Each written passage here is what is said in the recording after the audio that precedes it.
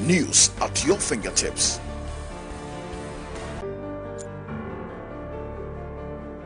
Everything you need to know. Captivating.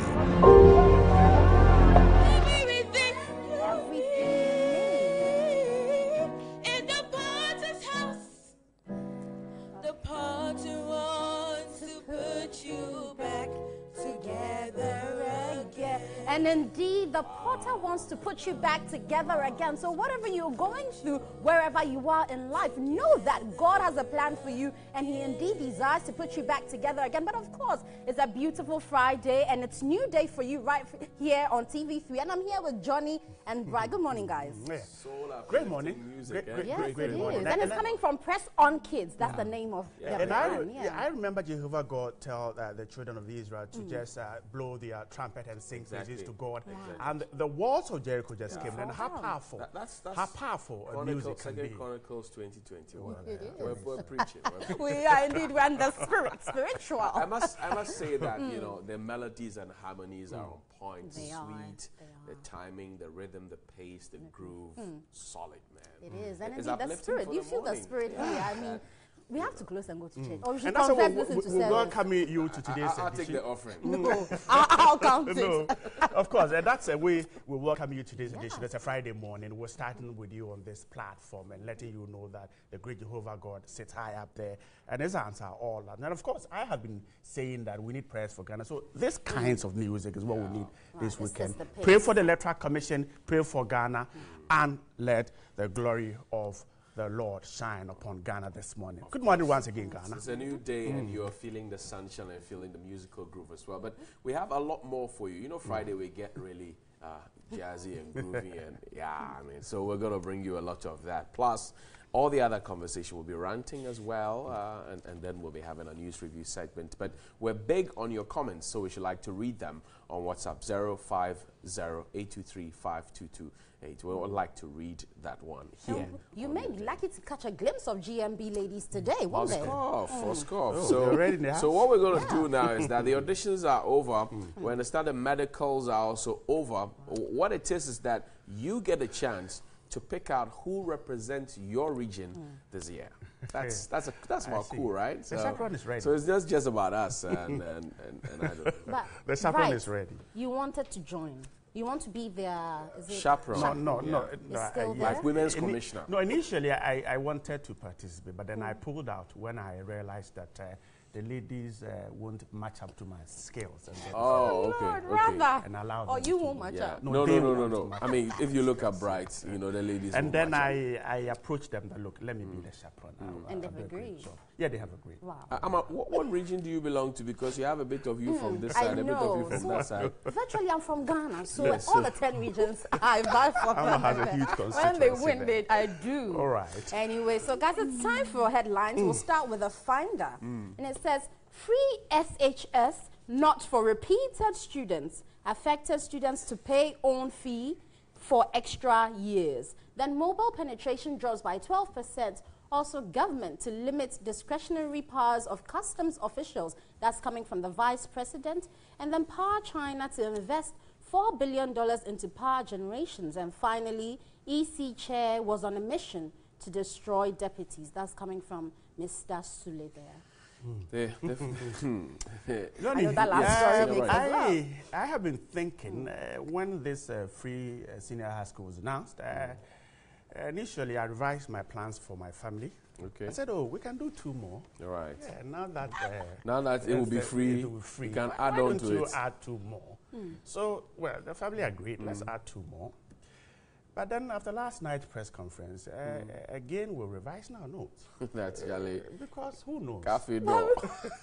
See, Right. my worry is that, okay, so a child enters first year, Right.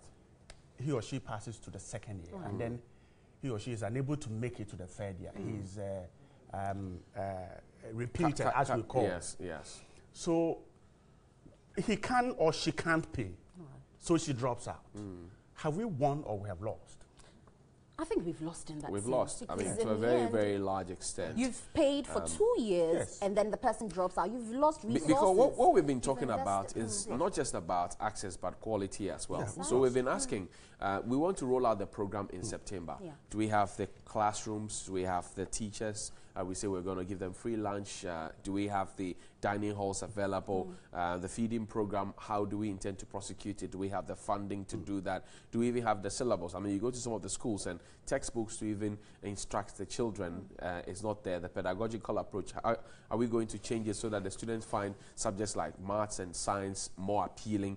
These are the parameters that I was hoping that we would hear, you know, the conversation on, but not the residual issues of if you don't make this, you will not get this. You remember also that when the president met the press, the issue about the grading system from the GHS onward to SHS was also a big issue, where say the cutoff point and all of that. Largely, you would agree that, well, you need to pass your exam to benefit from a certain scheme. But where we perhaps deliberately, because the conditions are not there, we are not completing our processes, would want people to miss out on what they may want to enjoy, then it becomes a big problem for us. Yeah, and definitely, like you said, we have to look at it critically, because, of course, there are many things that would warrant a child being repeated. Let's take, for instance, a family, like a parent is sick, and this child is the only person who can help and is asked to go home to go and support the parent, and they come back. Because of that, obviously, they may miss writing an exam, and that qualifies for you to repeat. Because once you don't sit an entrance exam, naturally, you don't make it to the next. So something like that, will that qualify for the person losing all that they've acquired just to pay for 1 year? We're not saying we have an issue with paying, because now they even pay. But of course, if you are planning to roll something like that out and you identify certain issues that obviously repetition for me will be a big. We're not saying the children should go and not study. We hope that your child goes to school to study, to pass exam, and come out better. But these things are real. They can happen for whatever reason, even such as being sick. The bare fact of not having washrooms and bathrooms for the girls to change their sanitary pads is a big problem, because if girls miss school, not because they want to, but sometimes because the conditions are just not there for them to go and swap their parts. And so they would rather stay at home where they can bath twice or thrice and change their parts and feel more comfortable around that time of the month. Because grappling that with menstrual cramps and with feeling uneasy and all of that. So we need to look at the dynamics of the issue really well than just put out a caveat to say if you don't make it in first year or second year, then you're off the scheme. Johnny, I will say that the issues of infrastructure, the issues of perhaps logistics, we can deal with it. We know this part of the world where infrastructure has always been a problem for us. So if classrooms are not there, kitchens are not there, dining halls are not there, the women who do the cooking will find a way to get our students to eat. But I am worried about, I go to Form 1, okay, for a reason I'm unable to pass. We've spent 2 years, the idea of this free senior high school is to carry everyone along. Exactly. Those who cannot even pay. Now, after 2 years of spending some monies on him or her, we said, because you failed in your final exam and you were not promoted, we won't pay for you again. Genuinely, this person can't pay, so he or she packs his luggage and is sitting at home. He or she becomes a burden on us. Perhaps he or she might even become a deviant in society. And so, have we gone or we have come? So I think that the education ministry and whoever put together this would have to go sit down and look at it again. Right. I think we can, even if we said we won't pay, we have to meet them halfway, because we will be making a mistake. Look, I know the American system. It carries every student along. It doesn't leave anyone behind. And no matter how dull you are. And you see, the other time I was giving an example of the American system where, for example, if you are not too good in class, but you are active in the community, you know how to help the elderly, the aged, the younger people, and you offer some service to the community. That is transposed into some marks for you, say 10 marks for you. If you're a sports person, that's transposed. So you move along with the system. And that's how come we got the Michael Phelps and the Michael Jordans and the other people who will later come to win Olympic medals for their countries, and we'll celebrate them and we'll still compete with them. So we must have, you know, a process to carry everybody along. Somebody must protest this decision. indeed, if it's been But agreed you on, remember someone back will in secondary school, you would have people who enter with sports. That's the point I was they- going to raise. That sports. back home here, you have several schools that will admit students not because they pass the exams, but because they go to sports. And we can name many. Okay, don't let anyone think that we are asking students not to go to school and learn. But you can never have a school where every student can make the grade.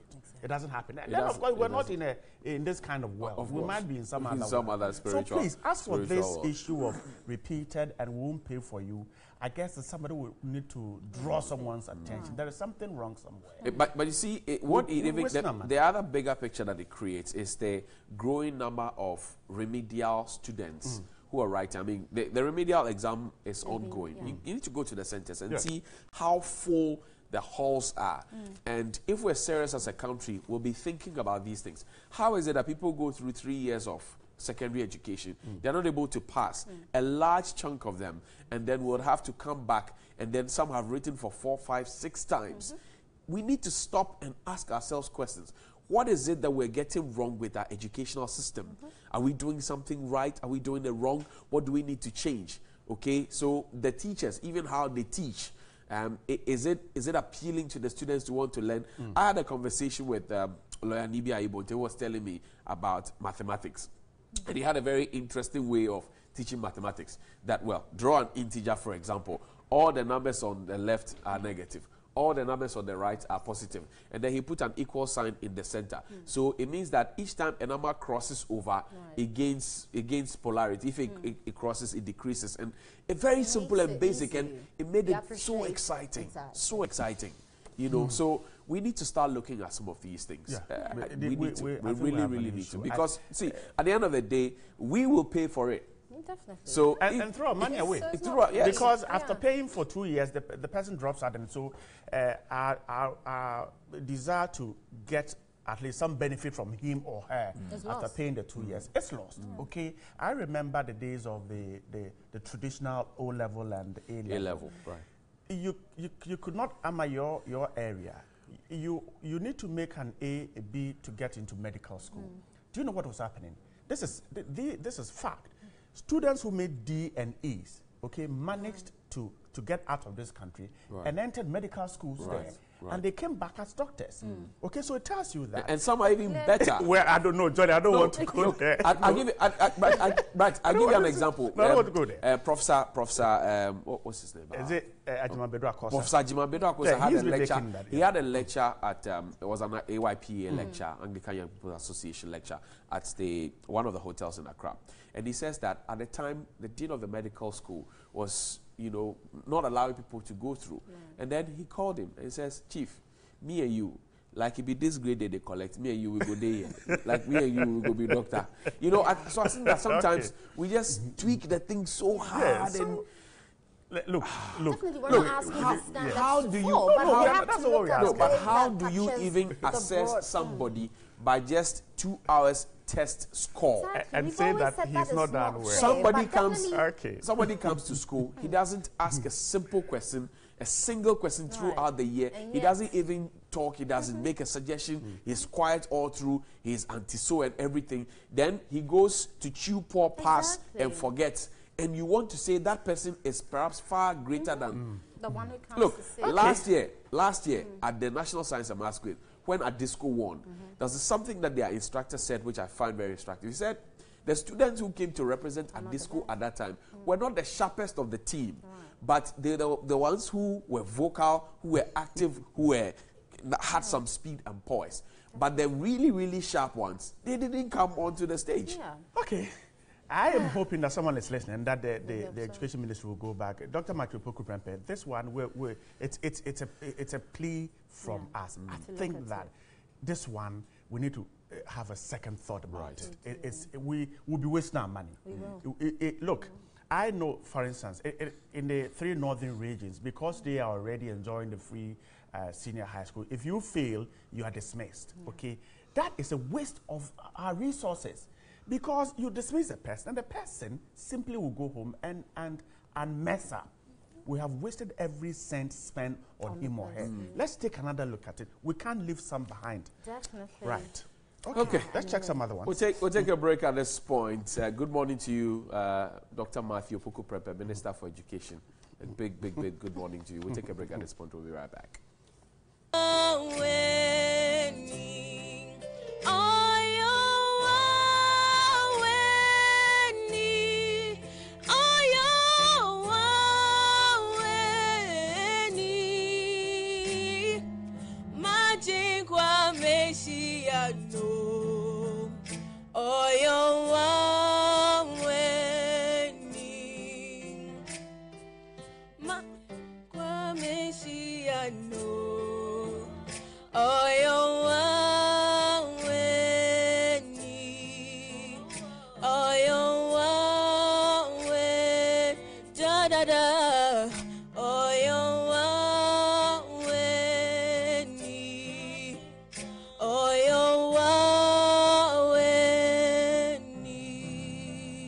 Serve a living God, a miracle working God. But what if you got to pay for your miracles? I don't know about that. But let's check out some of the portals on 3news.com. And Mugabe's wife urges him to name her as if the presidency in Zimbabwe is some royalty, monarchy, if you will. Property. Interesting. That has to be passed on. See, the man is sleeping. You know the man came to sleep in Ghana. He said he wasn't sleeping. He was what?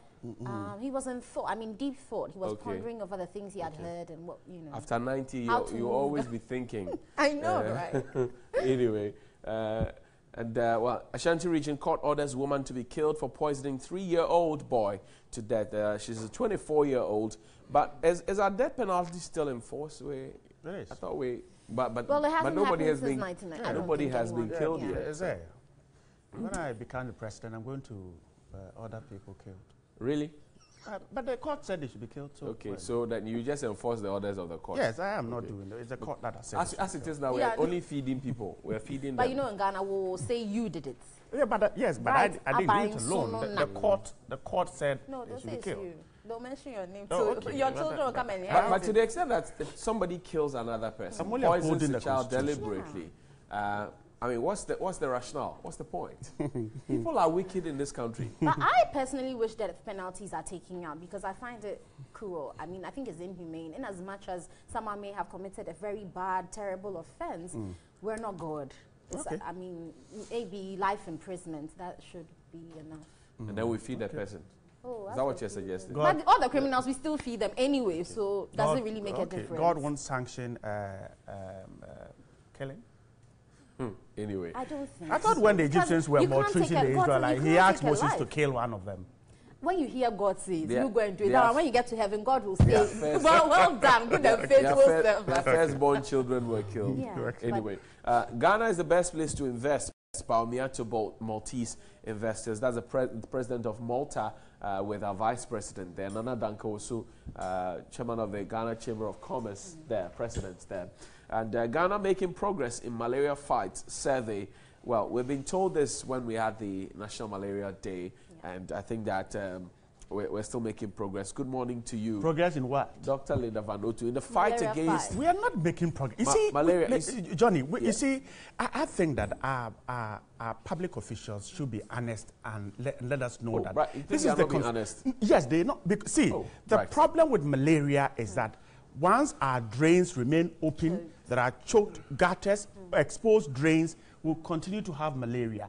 If we are attempting to fight malaria, it doesn't, for me, it doesn't mean progress. Okay. We are just, it is like waiting for you to be struck and then you fight it. Okay, Why so- can't we fight the source of the problem? Okay. Right. And then when you're rather reacting, you say you are making progress. So We're it not says making any what, the progress. 2016 Malaria Indicator Survey report has been launched in Accra. The report shows Ghana is making progress in the fight against malaria. However, a lot more needs to be done to achieve targets. The report is the first stand-alone Malaria Indicator Survey conducted in Ghana on the Ghana Demographic and Health Survey Program. The report shows prevention practices is on the rise in the country. Thus, ownership of long-lasting insecticide-treated mosquito nets has doubled in the last 8 years. Therefore, more than 7 in 10 households now own LLIM compared to 31% in 2008 and 64% Let me in stay on that. 2014. You know, with the insecticide-treated mosquito nets, they are being owned But whether they're being used is a different thing. Ownership does not necessarily translate to being used, because we've been seeing too many malaria cases where you ask the woman, oh, a mosquito net, she says, I'm mudem, there be, adeng, eyashi.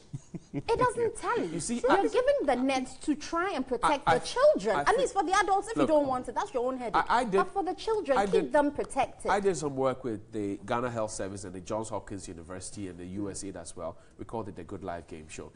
The problem that the mosquito nets had was that when you take it out, you need to air it so you can get some air through it, and then the sex that people open it and then they just go to lie in it, so their bodies start itching. It feels hot and all of that. We moved from that kind of education. Now it's hot. Some are even using it to fish. Yes, I went to Intranwa around Ankafo, and people had used it to cordon off their farms.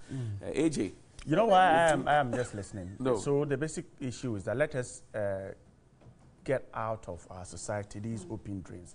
Don't allow water to stand. Malaria is dealt with.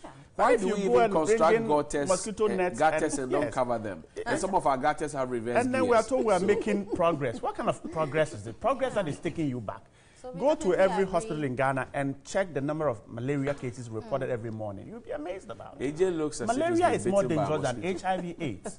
It can kill you in a second, and yet we joke about it. And in the rainy season, you see so many more. Yeah. So they should definitely AJ, do good more morning. of that. Have you been bitten by a mosquito lately? I'm just thinking of that Efia song, Weather for Two, right now. Well, somebody told me has a that world of his if own. you're contemplating on the weather to want to go and do something, think about the cost of hot tea and Pampers. So Your father is here. Any cause that I Anyway, let's hear the news, my brother. I see. We got news from Parliament. We got news from around Ghana coming in right after this.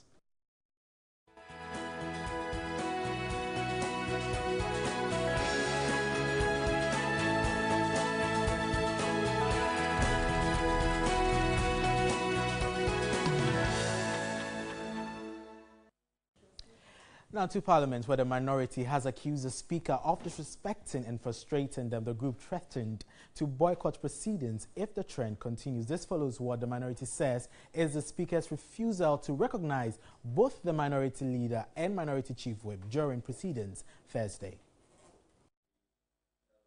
The Minister of Food and Agriculture had appeared before Parliament to answer questions on the expenditure, participation and status of the Planting for Food and Jobs program.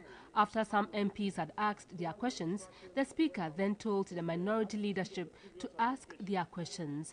The minority chief whip, Muntaka Mohammed Mubarak, took his turn. When he was done and the minority leader rose to ask his questions, the Speaker had a challenge, indicating when he says leadership, he means one person speaks for the front bench.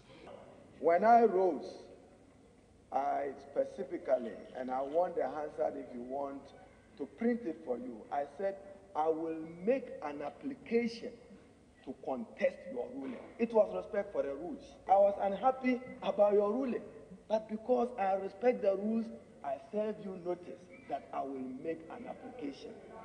The Speaker then moved on to the majority leadership, disallowing the minority leader from asking his questions.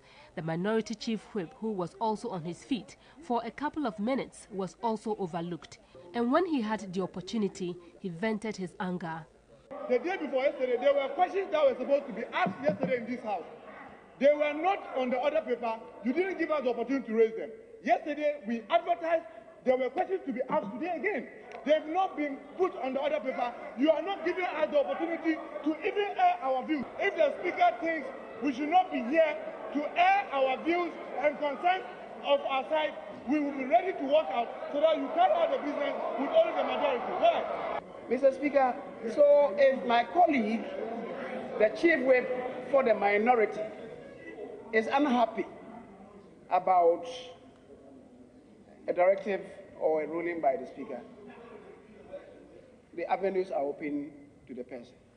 This is not the first time the minority has complained about the conduct of the Speaker. We are frustrated by the way he's running the House, and we are assuring him, if we don't see change in the way he conducts business in the House, definitely we'll advise ourselves. We are just reminding him we have at least the minority. We have more than 1/3 of the House. and he knows the implication of what I mean, that we have at least more than 1/3 of the House. The Minister of Food and Agriculture, Dr. Uswe Yakoto, says the fall armyworm is under control and has expressed hope to record zero infection by next year. He said 14,413 farmlands have so far been destroyed by the disease. He was answering questions on the floor of Parliament. The minister said 112,812 hectares of farmlands were affected by the fall armyworm and 14,413 hectares of farmlands destroyed. The fall armyworm invasion has been defeated by my government. We are in anticipation of the surpluses that we are expecting. We are making frantic efforts in order that we will store and make sure that not one single bean or one single grain is lost at the farm gate because of lack of markets. On the Planting for Food and Jobs program, the minister said over 157 million cedis has so far been spent in the major cropping season, with costs for the minor season yet to be received by the ministry. He also indicated 188,338 farmers have been registered for the program, out of which 34,000 have been captured electronically. What concrete steps have been taken towards the construction of warehouses? We are taking stock of all warehouses around the country to see in which districts there are no storage facilities, so that we can then target these warehouses to construct the facility for them. Still in Parliament, an agreement between Ghana and the United States on the resettlement in Ghana of two former Guantanamo Bay detainees, Mahmoud Umar Mohammed bin Atef, Khalid Mohammed Salih Al-Dubi, has been laid. Ranking member of the Foreign Affairs Committee, Samuel Okudzeto Ablakwa, speaking off camera, said he had filed a question to ask the Minister of Foreign Affairs the position of government on the two former detainees in Ghana. But he complained although the Speaker admitted the question and was captured on the Wednesday order paper, it was removed from the Thursday agenda, which he finds strange.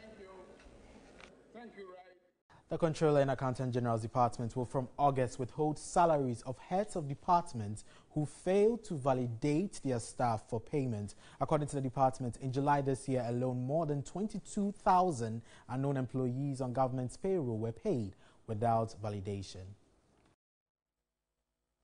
In April this year, 5,544 unknown employees, but not missing, were paid by the Comptroller without validation. 14,555 employees were deemed missing, but had names on the payroll, also received salaries. This represents 20,999 employees whose names should have been suspended, but were paid without validation. Comptroller again says in May this year, 5,200 unknown employees were paid without validation, while 11,310 employees were also not validated but received salaries. Eugene Ofosuhini is the head of Comptroller and Accountant General's Department. July, this month, we paid yesterday. The vouchers are gone. So those unknown guys will go to the bank, they walk to the bank and cash the money. Those unverified or unvalidated, they will go to the bank and cash their salary. Hey, August, it will not happen. However, the Comptroller and Accountant General blamed heads of departments for failing to validate their staff to assist Comptroller receive accurate figures. Comptroller has therefore warned all those heads to begin the validation for the month of August or risk forfeiting their salaries. The first category is HODs who suffer non-payment and their staff who are known but not validated. That is the first category. Second category, we will stop salaries of employees who are declared unknown but not missing. Nobody has owned them. So we don't know, nobody knows them, they are unknown. They also will be blocked. He again charged the heads not to deliberately punish their staff for failing to validate them. If your employee has not come to work or has for any reasons obvious to you, you want to penalize or sanction him, don't use the validation exercise to sanction your employee. Find any other means. If you want to probably go to a farm place and get a land and put him on that land to farm for you. But don't use our platform to sanction your staff. An Accra Central District Court has told the prosecution handling the murder case of the late Walker North MP to return to court in 3 weeks prepared instead of asking more time for investigations. This follows the prosecutor's constant request to be given more time to properly conclude with investigations. After rearresting the suspects in the murder of the former Member of Parliament, prosecution told the court more leads have been identified. In his last appearance, Deputy Superintendent of Police George Amega told the Accra Central District Court more time is needed to conclude with investigation. Appearing in court on July 27, DSP George Amega again told the court the investigator needs additional time to finish with investigations. The magistrate Ariton Simon told prosecution to return to court with better information rather than pleading for time. The two accused persons, Daniel Asiedu and Vincent Boso, were earlier discharged by the Criminal Division of the Accra High Court after the Attorney General filed a nolle prosequi to discontinue with the prosecution. The two were, however, rearrested by the police immediately after the judge's orders were delivered. Well, that's it for the news this morning. Handing over to... I'm tired, so joining Brighton. Are you tired of fighting? I don't know. I'm not tired. I'm just starting. It's been a long week. I'm just starting. Of course, it has. If you're already thinking about some songs. Anyway, let's do some of your messages. Yeah, thanks very much, AJ. Your messages here on our social media platform. And TV3 crew, good morning. You're doing a good job. Keep the fire burning from Scorpion. And it says, Michael in Adeso, it says, as a teacher, I fully support the 3-year coverage. I'm sure you want to mean covered by government is sound. GES and the ministry do not do promotions. A person with a special condition can be promoted if the condition satisfies the school. Schools are doing this already. A wholesale coverage will defeat the aim of the government in using the program to promote academic performance. This will rather act as an incentive to push every student to do his or her utmost best. But Johnny, the issue of promoting academic performance is nowhere near this free senior high school. The cardinal point is that a lot of us were left behind because we could not fund our education at that level. That's why we're paying free. So the teacher who sent this, please, the issue of academic performance isn't part of this. Even though we're not, you see, don't let anyone think that we're saying that the students should go to school and not learn. No, that's not what we're saying. But genuinely, some people will be thrown out of school because they can't fund the 1 year that they'll miss because they fail. That's you know that in our secondary school, some persons enter as science students. Then maybe second year, they realize that they're still not pushing. So they would want to repeat and start with arts or change their course or program. It does. If such a person is not covered, then what's the point, really? I mean, it definitely is not going to promote academic performance, so let's not even bring that in. Because, you see, we're supposed to have guidance and counseling units in our schools. Never mind that they are just on paper, because in most of the schools, they are non-existent. So if a student is failing his exam or her exam, there's supposed to be a counselor on campus who says, come and let me run you through. Mind you, some of these counselors are even teachers who have their own subjects that they are teaching. So they don't have enough time to even dedicate to the children. The problems that we have are holistic, and we need to look at them carefully. Anyway, my question is, who is going to pay the recurring fees? Is it the fresh students or continuing students? Because what I know is in my school, day students already are paying 101 cedis plus, and boarders are paying 622 cedis. So you guys need to scrutinize the policy well, Ernest in Price Unco. And the free education will not see the green light of the day, because how much is Nana and Baumia government promising to increase teachers' salaries for the day? When I was giving an adage by my grandfather that you need to wash your sore properly before you apply medicine to cure it. The need to increase the teacher's salary before they talk about free education from Yakubu in Wale. Good morning, TV3 and all workers of their station. My dream of getting free education is not Nana and Baumia government type of free education, but progressive type in the quality and not Nana and Baumia government quantity type of to start in 2017-2018 academic year from Yakubu Walewale. And from Cayman says, can we ever have free SHS? Is asking. We have Northern Scholarship, yet some schools took as much as 1,100 from parents in the Northern region. So where is the so-called free education in the North? Good morning, Nanama, Bright and Johnny. Thank you. From Kojo in the end, he said, I doubt if Education Minister consults the right people before his pronouncements. The other day, he created the impression that teachers get automatic promotions, which has never been the case. Hi, please, I'm watching you. Can you please wave me? Yes, we're waving at you now, all of us, all three of us. Good morning to the awesome JAB. Passing all 9 subjects taught by 9 different teachers is not easy. How to sustain the policy is what we want to hear, not how to implement. Abra from Bukum. Alasan Wawana says, now Ghanaians are happy for their black and white TVs who have been changed to color TVs. Just within 6 months in government, the CD is stabilized. Prices of fertilizer are resubsidized by 50%. Nuisance taxes removed. Planting for food and jobs creation to increase food production, and free SHS to boost education. God bless President Anado and MPP. Free things cost, Mr. Bright. That's to you. TV3, good morning. Thank you for your good work you're doing for the nation. You're doing great work. God bless you. Christopher and Wasa. To be asking, good morning TV3, please, I want to know if education is about going to school only. Well, definitely not. Good morning TV3, please, I want to know if education is about going to school. Ismaila Horoya Ali is asking. No, it is not just, you see, but formal education means that you need to have some structured form of learning and instruction. Well, good morning, my handsome and beautiful brothers, TV3. Please, I think Nana and the education minister should Google the meaning of free. The Bible said it, and they shall know them by their fruits. Good morning, pretty lady and gentlemen. I think the Minister of Education, together with his deputies, have to relook at the policies of the free SHS. Initially, there was a cut-off point, which I disagree with the Minister. The Minister should know that we are looking at the end results, not the beginning. Malik Adama, please. The free SHS is for some, is for 3 years. So if you are repeated in Form 2, you will still enjoy it. Would cut in Form 3, and you have to pay in Form 3. Joe in Tichima said that. Thank you very much, Joe. Good morning, my dear TV3 crew members. Do you put off your ties on every Friday? Because I could see both Bright and Johnny without their ties, which I always cherish. I suggest all of you there make every Friday a symbolic Ghana Day by putting on your kente and a dinkra every Friday. Good luck.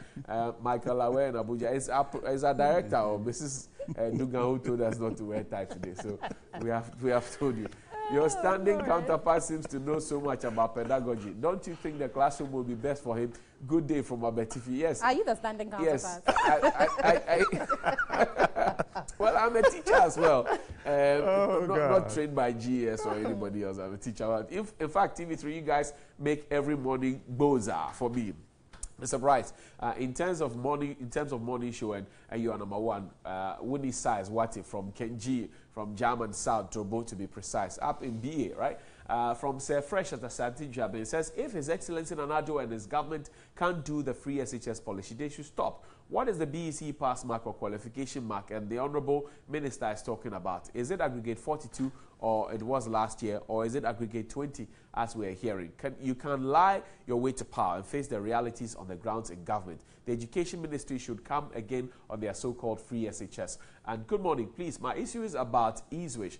I would like to know if the ease-wage you register at GCP is different from ADB and GN Bank, because my friends who have begun their registration with the NSS are complaining about the NSS officials who are rejecting their ease-wage from particular banks. Please help me out on that. Thank you very much. I think that I don't know what it is, but I think the issue is about the biometrics and trying to fish out those who are repetitive national service persons. You know, people have made it their job. 5, 10, 6 years, they're doing national service. Some too have done it already, but they go and register and pass on their chip to people. So we'll get some responses for you later. Absolutely. And let's get to the basic schools and find out what the needs of education are. When the basic schools don't have classrooms, SHS is made free. Isn't it ironical? We always build from top to bottom. Good morning, TV3. You people are already the best of all. Did I hear the Education Minister say that Ghanaians are too difficult to govern? Haha, wonderful. No problem at all. Come 2020, we're going to retire them with our votes. Inshallah. Who forced them? Alasa one says, okay, so we read this one already. And I always set my alarm before I sleep just to listen to Senior Bryce, frankly speaking, and the truth. God bless you. We need journalists like you across Ghana. JQ in Pokwase, he sent that one. So I see. Those are our messages. Right, but you know, yesterday was our day for most of the children. Yeah. There's a photo I wanted to show you. A lot of them are coming home this morning. Today, this afternoon, and it promises to be exciting. Yes. When they're around, they are nuisance, but when they go away, you miss them. It becomes quiet. Pardon me if the word nuisance is too strong. Yeah, but today is World Hepatitis Day, so definitely we're talking about hepatitis, because last week, I mean, over the week, you got so many people coming here to talk to us about hepatitis. You should know about it by now, and you should go out there to screen, and as I say, to be immunized if you have to be. Please, let's go out there. Hepatitis is real. Actually, it kills faster than HIV would. Yes. The misconception is what the worry is. Some have always carried it that if you have unprotected sex, that's when you have it, but you can get it. But it's not like that. Well, so you need to go out there and get. But how would you respond if you were in a plane and you found out that you looked into the window and you found out your pilot was flying out with a parachute and says, "I was your pilot." So he is not in the plane. You are there alone. What would you do? Say, Jesus, take the wheel, because at that point, unless his assistant pilot is at the wheel. Okay, maybe the assistant is there. Or maybe the co-pilot. Or maybe the co-pilot is already gone. Maybe it's just a hoax. Anyway, but yesterday was our day, as I said, right? And really? This is our day. Johnny, I love that. Our day we share. So she eating all that alone. Yeah, but this one too has a food. Our day, you know, back in the day, our day you'd form, you know, a horseshoe, and everybody has their bowl or plate in front of them. And see, the saucepan is new. Yes, it's the new. labels are on it. It's for our days, our day special. So you don't. And I remember, I did a lot of banku and okro during our days. A lot of banku and okro.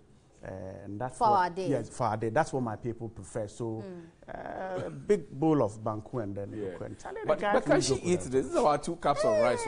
No, John, it's going to be for the whole day. Like 4. It's going to be for the whole day, from morning, afternoon, and perhaps after closing. You know, they'll stay around and play, and so they'll come back to it. We'll come back to it. Yes. But the stew, anyway. No, it doesn't matter. For us kids, was it cooked in the school or the parents? No. This one is from home. It's from home. She's happy, eh? Yeah. She's very happy. Anyway, Tilapia has some news for us, and I should like for us to check out what Tilapia has for us. Our days are exciting, I tell you. Yes, our days are exciting.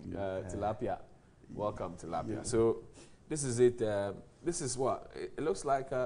Dr. Edward Mahama, Ambassador at Large with what is this? Atik Muhammad. There's Atik Muhammad. Yeah, it says He's pushed him down the valley. Yes, small boys are young. Okay. Yes, we'll take a break, but okay. So this is the trending thing right now. Okay. The Pontius Pilate is the Chief Justice, and the President there's a petition, says over to you, and you have prying eyes, say, crucify her, and that's Charlotte, who looks like Jesus. Yeah, you see there's a crown, a kind of a crown in her. And the last time Pilate had an issue like that, isn't it when he washed his hands off the issue? Yes, but I don't see water and soap, so... Maybe it's behind the scenes, so she'll go and wash her hands over. Anyway, guys, we'll take a break at this point. We'll be back. Stay with us.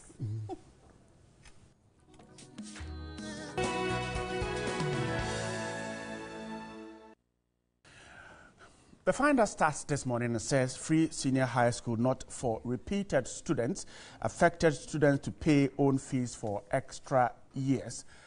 Also on the Finder, mobile penetration drops by 12%. Government to limit discretionary powers of customs officials. That's according to the Vice President. And the EC chair was on a mission to destroy deputies. That's one of the deputies there talking, Mr. Amadou Sule. Gold Street Business says National Lottery Authority targets 250 million cedis annually as it moves to certify, I think, banker-to-banker operators by end of year.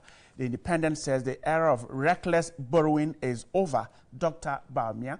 The Independent also carries the free senior high school story and says free senior high school program, NAPO clears the air. The Statesman says all said, for Free Senior High School and other newspapers I have with me this morning. We'll talk about these. And now the guest this morning to do the talking, a member of the NPP's communication team and a legal practitioner, Gary Nimakon, is here with me. Good morning. Good morning. Hope you're doing great. Well, it's better. Thanks so much for your Friday morning. And then the NDC's Member of Parliament for the Zab-Zugu constituency, Honorable Alhassan Umar, is also here. Good morning too. Good morning. Hope you're doing great too. Thanks for your Friday morning too. You. Now let's start with the story in the Finder. Ghana will experience bumper harvest this year, Greek Minister assures. The story is saying that the Minister of Food and Agriculture has assured that the battle against the invasion of the deadly fall armyworm has been successful, and urged the public to ignore speculations and propaganda from some section of the media that the government had failed to deal with the menace. Yesterday in Parliament, he spoke on the floor. Let's quickly listen to what he said, and then we'll come back to the studio. Has been defeated by my government. We are in anticipation of the surpluses that we are expecting.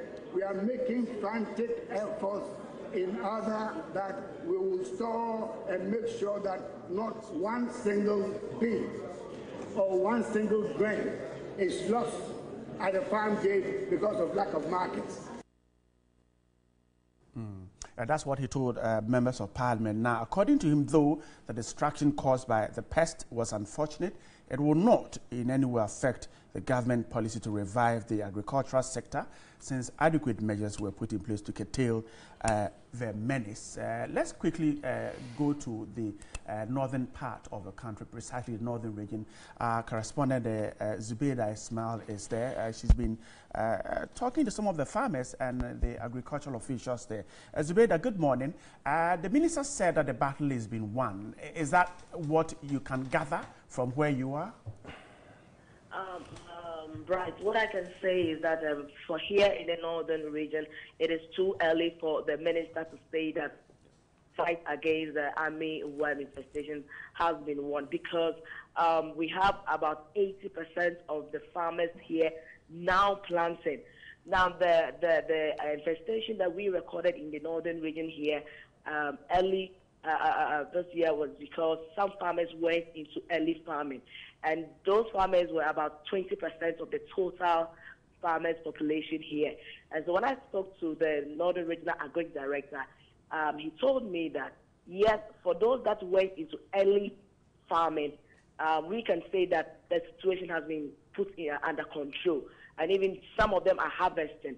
But majority of the farmers, as we speak, are planting, and so it is too early to say that we have won the fight against armyworm in this part of the region. Zubeida, we're grateful this morning for your time. Zubeida Ismail is our correspondent there in the northern part of the country, precisely Tamale there. Let me quickly come back to the studio. The Finder story simply says that the ministry has supplied enough chemicals to every nook and cranny of the country, and chemicals in stock are enough to cover more than 25,000 hectares of lands. Thankfully, these chemicals have worked effectively, and farmers have recovered their farms, the minister noted. Now, let's start our conversation. Honorable Alhassan Umar, let me start with you. We just heard that, well, some farmers are now going to planting. We were also told, or we know, that the rains, in a way, are very good in dealing with the army, fall army. We saw the rains in Tamale and perhaps other areas. Perhaps based on that, that is the reason why the minister is suggesting that the battle has been won. Well, thank you so much, and good morning to the people of Zab-Zugu. As the news, the news correspondent has just said, it's too early. It's too early. And I also think that the minister is dependent on natural forces. Right. Because if you go to, let me take my constituency. Zab-Zugu. I don't think it is one. There are a lot of farmers. I just returned from constituency about 3 weeks ago, and almost all the farmers that I met complain about it. And I'm not even sure about the, the report that they did, they've sent, what is it called? Chemicals. Chemicals. It's not, maybe it's just in Accra here that we think we have sent chemicals to the rural areas, but it is not, it's not done as we have it The here. report in the finder is saying. So it's too early to say that. Gary, we saw the rains in Tamale, and we're told by experts that the army forward is unable to withstand rains. So perhaps is the minister relying on natural forces to say that the battle is being won, and could he be right? Well, Brad, good morning, and good morning to Honorable and your cherished viewers. The battle against army worm infestation has been won. Obviously, the minister will be depending on certain factors, and certain briefing, and certain information, and even the output of work and the result of the work that he has done so far to make that kind of conclusion that the battle has been won. Yes, there could be possibly few areas where maybe there could be the concern should still be there, like what you showed us on your screen. There could be certain areas which needs to be addressed. What we're showing are far pictures we picked right from when the worm invaded. They are not current pictures. They are not current pictures. Very well. If that is so, then that's fine. But I think that we should all agree that agriculture is the backbone of our economy, and I mean, it doesn't even matter whether it's even an area, a small area, a big area, whatever it is, which has a worm infestation. Ministry must do whatever it takes to make sure that they eradicate every problem so that the farmers don't suffer. Because at the end of the day, you cannot just go and spend your money, get your land, plant the crops and all that, and then you have these, pesticides, weedicides, and all those things enter the farm to destroy the farm. I don't think that's the way to go. So my line of thought is not to say that there are some itemized areas which are of concern and they should be ignored. They should not be ignored. Even if it's just one farm, they should report to the relevant authorities. We have extension officers, we have agriculture officers. They are all over the districts and all over the place. Report to them and get a requisite, chemical to make sure that they spray the place so that you can harvest at appropriate time. That is the way I see it. So for me, I think the minister's commitment to ensure that this canker is dealt with, that is my concern. You can see the urgency with which the minister made sure that every nook and cranny of our country, they make sure that they send supplies there. Chemicals all over the place. Member from Zabzugu just said that his constituency didn't receive anything like that. Oh, I mean, how? How is it possible that he just and if it is so, with all respect to my learned brother, if indeed you didn't receive supplies in your constituency or your district, whatever it might, did you report to the relevant agency? Did you inform the minister? You are a member of parliament, and the minister's doors. Let me land, please. The minister's doors. If you go to Agri Ministry, it's one of the ministries that you can always see that the minister's door is always open. It's always open to receive visitors. So the question is, did you inform the minister or even the staff or even your extension officer or even the local authority? Look, these farms have been infected by these, worms, but you are not getting supplies. And if you did, what response did you get? So that is why I'm saying that it is a minister's job to ensure that every farm that is infected by any other worm, whether guinea worm, whether army worm, whatever worm, should we make sure that they do the work. But the bottom line, if we don't, because the minister is in Accra, for instance, if we don't report to the relevant extension officer or the relevant agriculture officer or the relevant, how would they know? So I think it's incumbent upon you or the people who are the farmers to ensure they inform them that, we have infestation in our farms, so that then they can take action to ensure that the work is done. So I think that by and large, the based on those who did the early planting, who are now harvesting, the evidence says that the fight has been won. I think we should agree with him by and large. And for those who are now going to plant, they too, I think they should also make sure that the farm is properly, cordon, be sprayed and everything. So that we don't have any problem with food. Because, right, if there is no food in this country, me and you can't survive. There's trouble. We have to import food from outside the country to feed ourselves. You are doing it. I come back. Gary, I'll come back to you. But quickly, a reaction to that. He said perhaps you didn't report to the appropriate quarters about shortages. I'm surprised because if you have to understand that the Agric Ministry is a decentralized, one of the earlier decentralized ministry and even up to date. And so for an event of that nature to happen, that means that chemicals should have been sent earlier to do what is called prevention. It wasn't done. And so if you think you are just spraying your farms, your plants, what about the weeds, the grass around? So you are not preventing anything. Currently, as we sit, those farmers that got destroyed, at least the Ministry of Agric should have even come out with some sort of some incentive or compensation so that they can, replow. This is the last month for even planting. And so a lot of acreage has been destroyed. You didn't report to the appropriate quarters? Well, we did. Not personally, but looking at the farmers, from, reporting it to the technical officers. It's not only Zabzugu alone. I'm talking about, I'm just using Zabzugu constituency as an example. It's national. And that is why we even, these questions have gone to the minister earlier. There have been about 2-3 statements on armyworms attacking Ghana, invading Ghana. And we're asking questions. Are you working with our neighboring countries? The problem is we need to do prevention than to allow it to come and then you do firefighting. As recently, I don't need to, even newspapers reported that some of the chemicals that you said you provided were even for, it's not for those. The ministry denies that. Kill them. Right. The ministry denies that these chemicals were not. I don't want to do mischief, but it wasn't. Right. May I come in? Well, I'll get you in it because I wanted to ask you this before I got to Honorable Umar.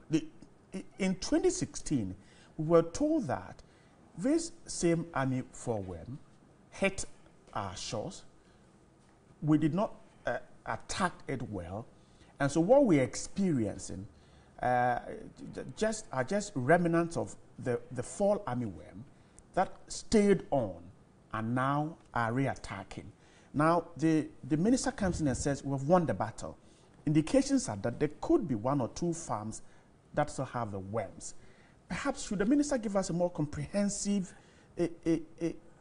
address as to how it's been won and which farms still have the worms and how are we going to treat it so that they don't change into something else and re-attack next year? Yes, before I answer that question, let me deal with this one before I answer that question.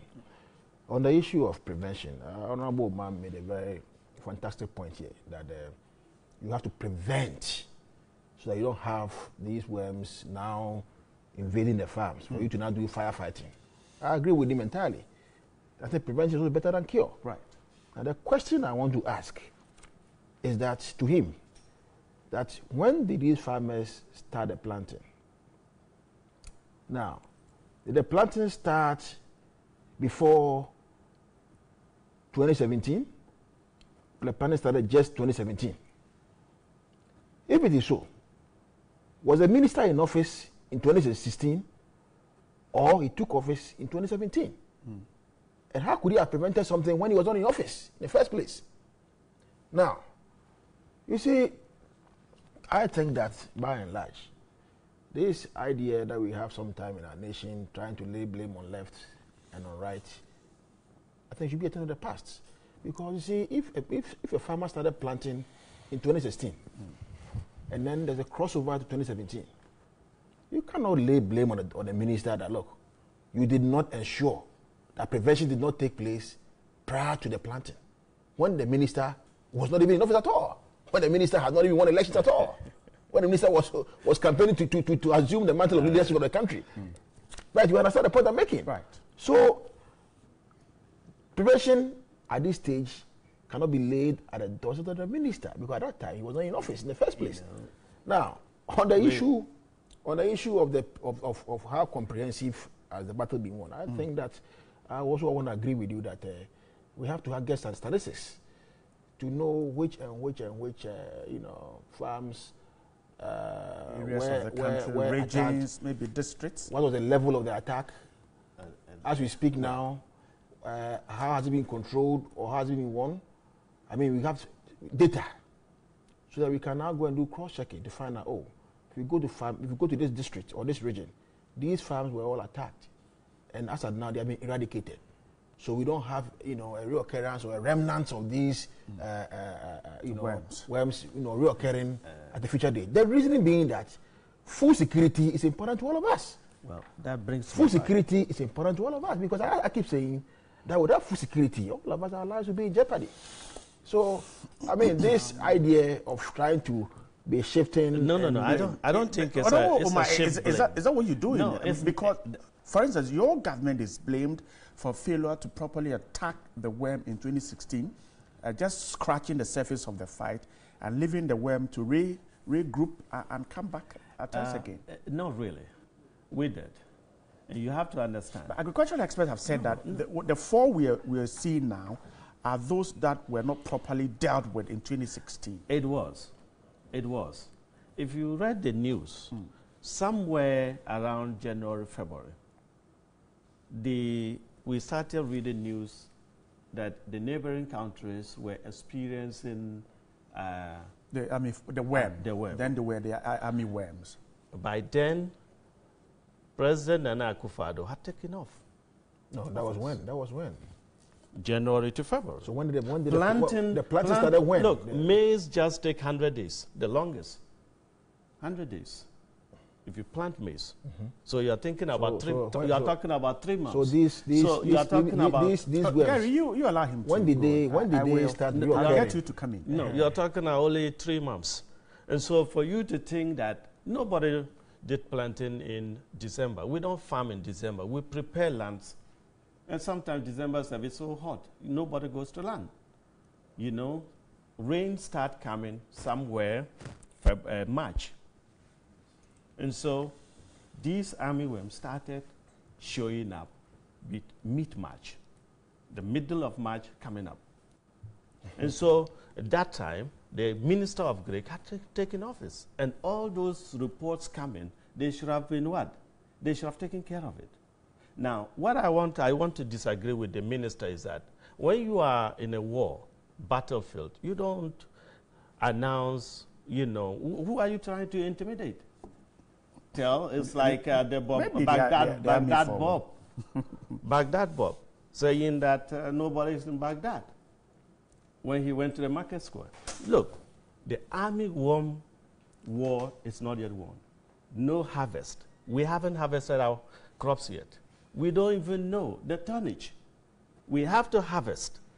We can only declare the winning of war of the army, war against the army worm after we have harvested our grains and beans. Then we take the tonnage to compare what we have this year compared to last year.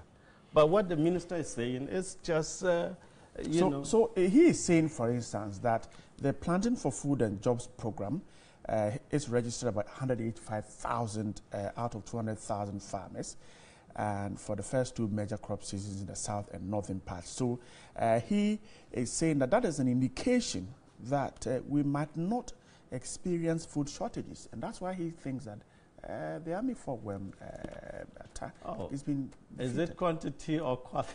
It's not about number. Farming is not about number. It's about the scale of farming. Maybe one person can cultivate more than 100 acres. But if you provide, planting for foods to peasant farmers, how much will that do? So this number doesn't cut the chase. I see. Gary. And I can tell you also, this is quickly, not a mischief, planting for food.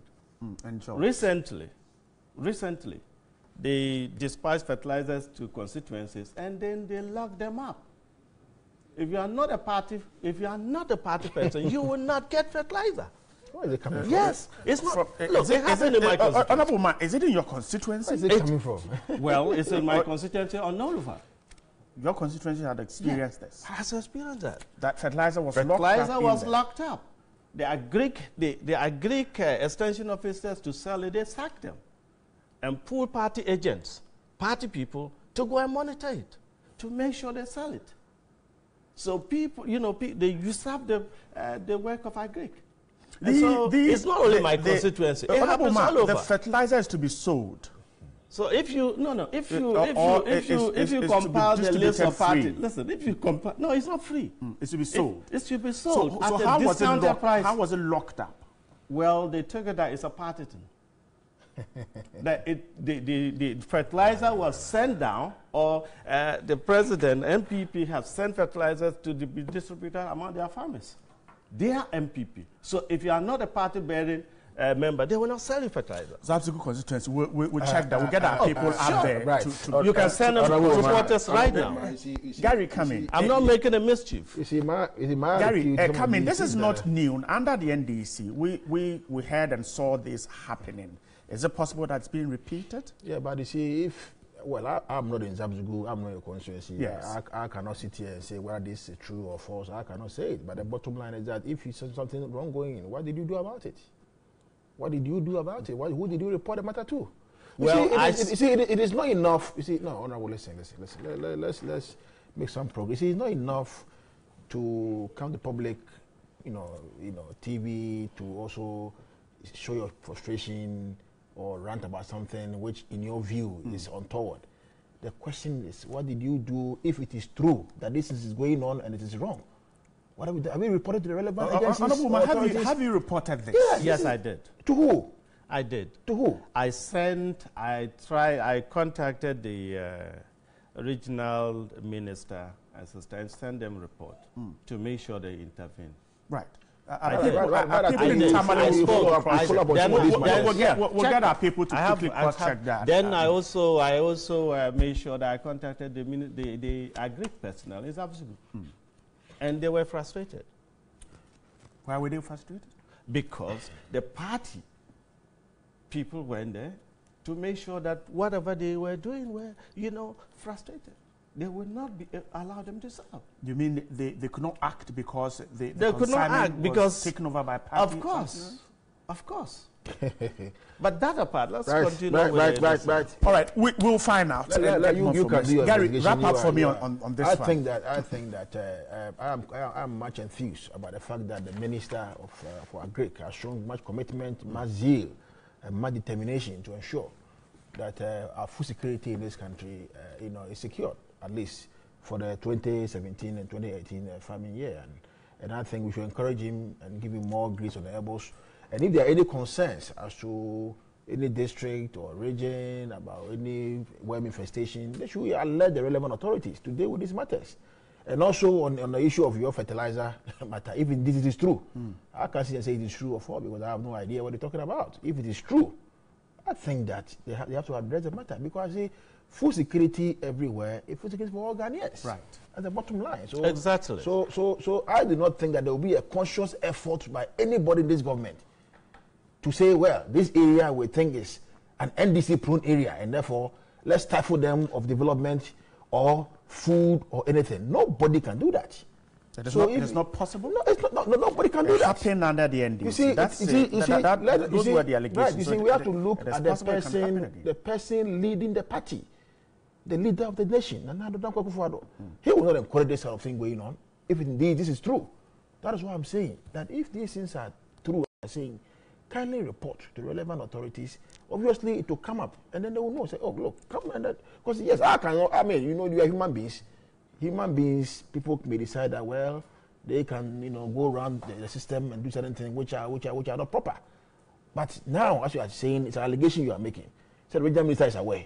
If it is true, I'm sure that you are a journalist, you can follow the matter. But there can be no conscious effort by this government to deprive any citizen of Ghana food or anything of development because the person is NDC of course. or what. It's not possible. All right. It's not possible. It's not a vision of the president. Well noticed. Yes. I'm grateful. We'll follow that issue. Let's jump to the story in the Finder. Several other newspapers have it.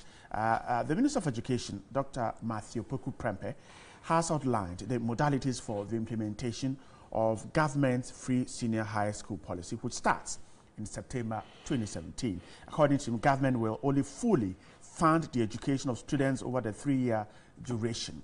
This means that students who are repeated for non-performance will subsequently have to pay their fees. According to him, since the package covered each beneficiary for a period of 3 years, students were expected to bear the responsibility of studying hard and passing the exams, else they risk losing their slots, just as parents or just as it pertains under every scholarship program. He therefore called on parents and all stakeholders to support the students to maintain high standards and improve the quality of education. That's a story thus far. The free senior high school yesterday, a lot of issues were thrown out. Gary, let me begin with you. You fail to perform and you're repeated and you miss out. Some are arguing that it means that if a student is funded for 2 years and he or she fails to progress to the 3rd year and he or she drops out and cannot pay, it means that we have wasted the investments we put in him or her. Right. I don't think so at all. You see, the policy of free senior high school is hinged, 1, on quality, 2, providing access to education to every Ghanaian of school-going age, and then to ensure that at least we have, our people educated to understand at least the basic rudiments of life. Now, the idea of somebody repeating a class and then losing your slot on the scheme, that is on the scholarship scheme, is a very laudable idea. Let's not understand. In the 3 northern regions, how can it be laudable? If you fail, you're dismissed. Yeah. I thought in Kansas. How can it be laudable? Can I make my submission? We allow him to go, and I'll come back to you very soon. You see, you said it's a laudable idea. Yes, and let me explain to you why it's laudable. The question of something being free does not mean that nobody is paying for it. Right. When they say it is free, it doesn't mean that nobody is paying for it. Now, it is free to the parent, but government is absorbing the burden on the parent onto itself because of the government's commitment to ensure that the citizenry, they are educated to a certain level at least to understand certain things of life. So when they say it is free, parent, the burden is off you. Now, to the child, there is a burden on you to go to school to learn. You don't go to school to, excuse my language, to go and play around. You go to school to go and learn. Now, if we make it that it is free, irrespective of whether you learn or you do not learn, you come to the school, you come and sleep in the dormitory, you have free food, free lodging, free textbooks, free tuition, and yet you decide that for you want to stay in the house. Sorry, in the dormitory and sleep and not learn. It will defeat the purpose of the program, because the program is to train your brains and put you in a better position for your own life, for your own future. And therefore, there is no excuse for any student to go to the secondary school and go and fail and say that, yes, I have failed, but government still fund me and let me still remain on the program. That will be a very defeatist approach to this program. Can every student pass his or her exams?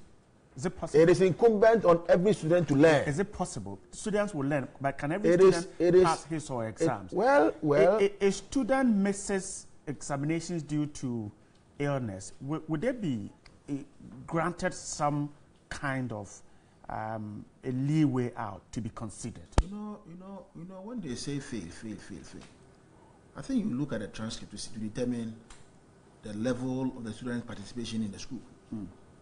Now, sometimes, you know, when we did A-level, O-level. O-level, 5 years, we paid school fees. Right.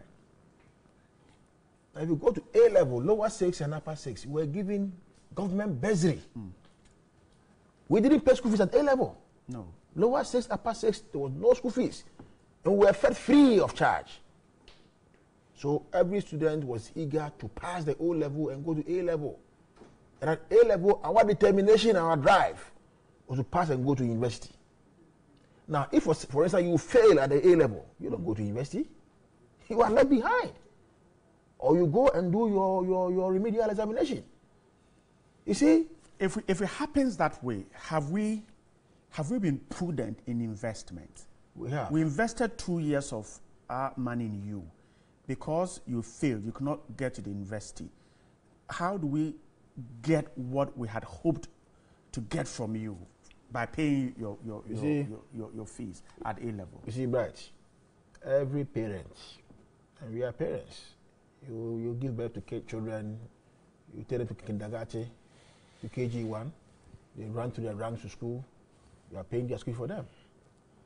The wish of the parent will be that, look, my ward will grow up to be either like me or even more than me. So that where I could not break, my child can break those ranks. The frontiers I could not reach, my child can reach there.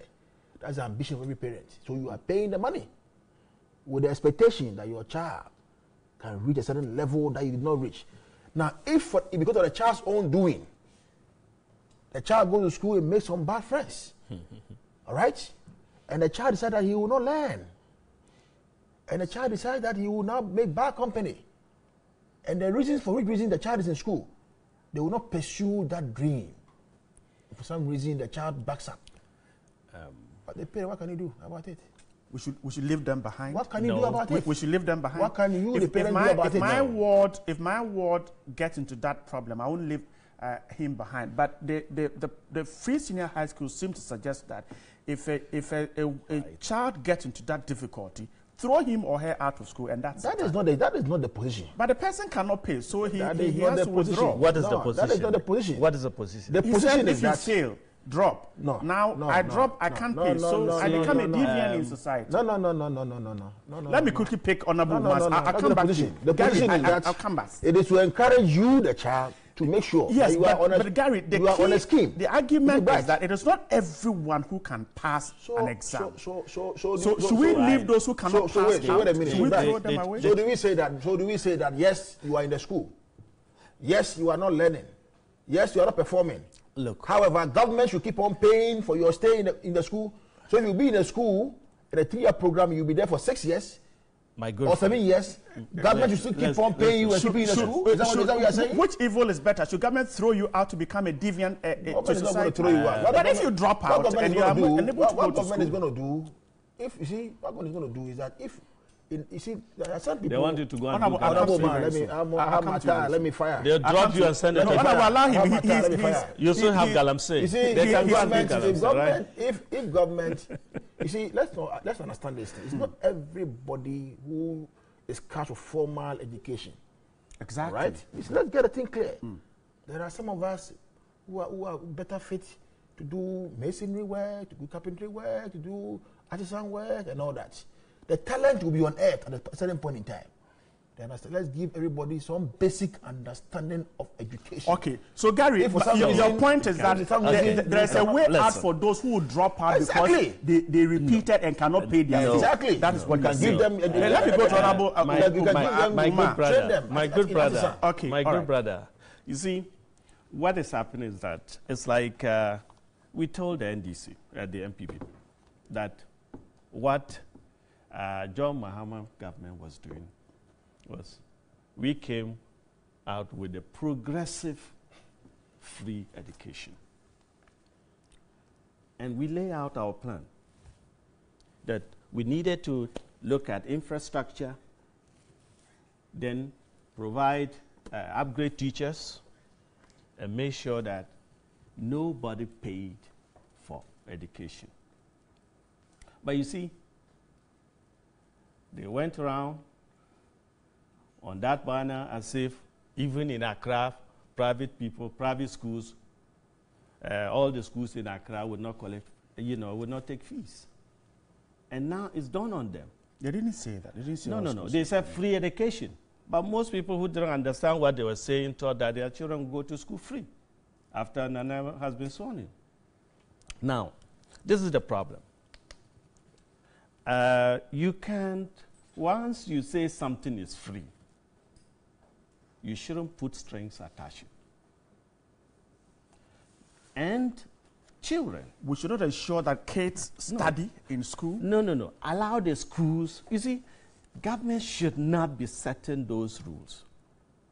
You allow the school, each school, the schools that you are paying the money to set up their passing grade, because sometimes, even as a teacher, I was a teacher, there comes a time they have to even do marking curve, some curve. Honorable, but government is not going to government is to repeat students. No. You mean government is going to repeat? They're saying that the GES or the Ministry of Education? The free excuse me.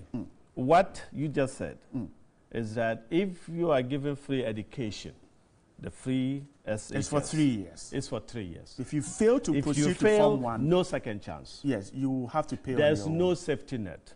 Once you fail, you are falling through the cracks, and government will be looking at you and say, bye-bye. The program should be complete within 3 years. Within 3 years, not 4 years. Okay, so I've just explained to him that if you fail in Form 1, you fail to progress to Form 2, you have to pay your own fees when you repeat in Form 1. No. So what is the help? Where is the help? Where is the help? Government had promised parents that, look, I want to take that kind of burden off you so that your child will now have education and you can work free.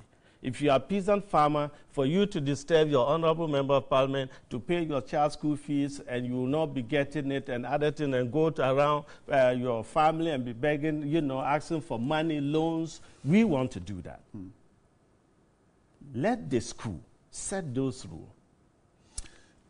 And the minister, you don't understand. You don't understand. You see, the minister is saying simple that this is to ensure that students maintain high standards in school. That is are you telling me rationale. Are there scholarships? If you are providing the student scholarship, fine. But these are not scholarships. What is what? No, it is not. A scholarship, once you are providing scholarship, somebody has to apply for it and understand the rudiments of that scholarship. But here's the case, you said free education. Once you pass from your JSS, you are in Form 1, it's free. You don't have to apply, you don't have to fill any form that will regulate you or tell you what to do. Scholarships have some rules. That if your marking, if your pass mark or you don't get AAA, we are dropping you. But even countries, listen, countries that have it, you know what they do? They provide you alternative sources of money. If you get scholarship and you don't meet the requirement as you go along, there is a safety net for you, maybe, and that safety net will be some lower form of payment. It could be loan.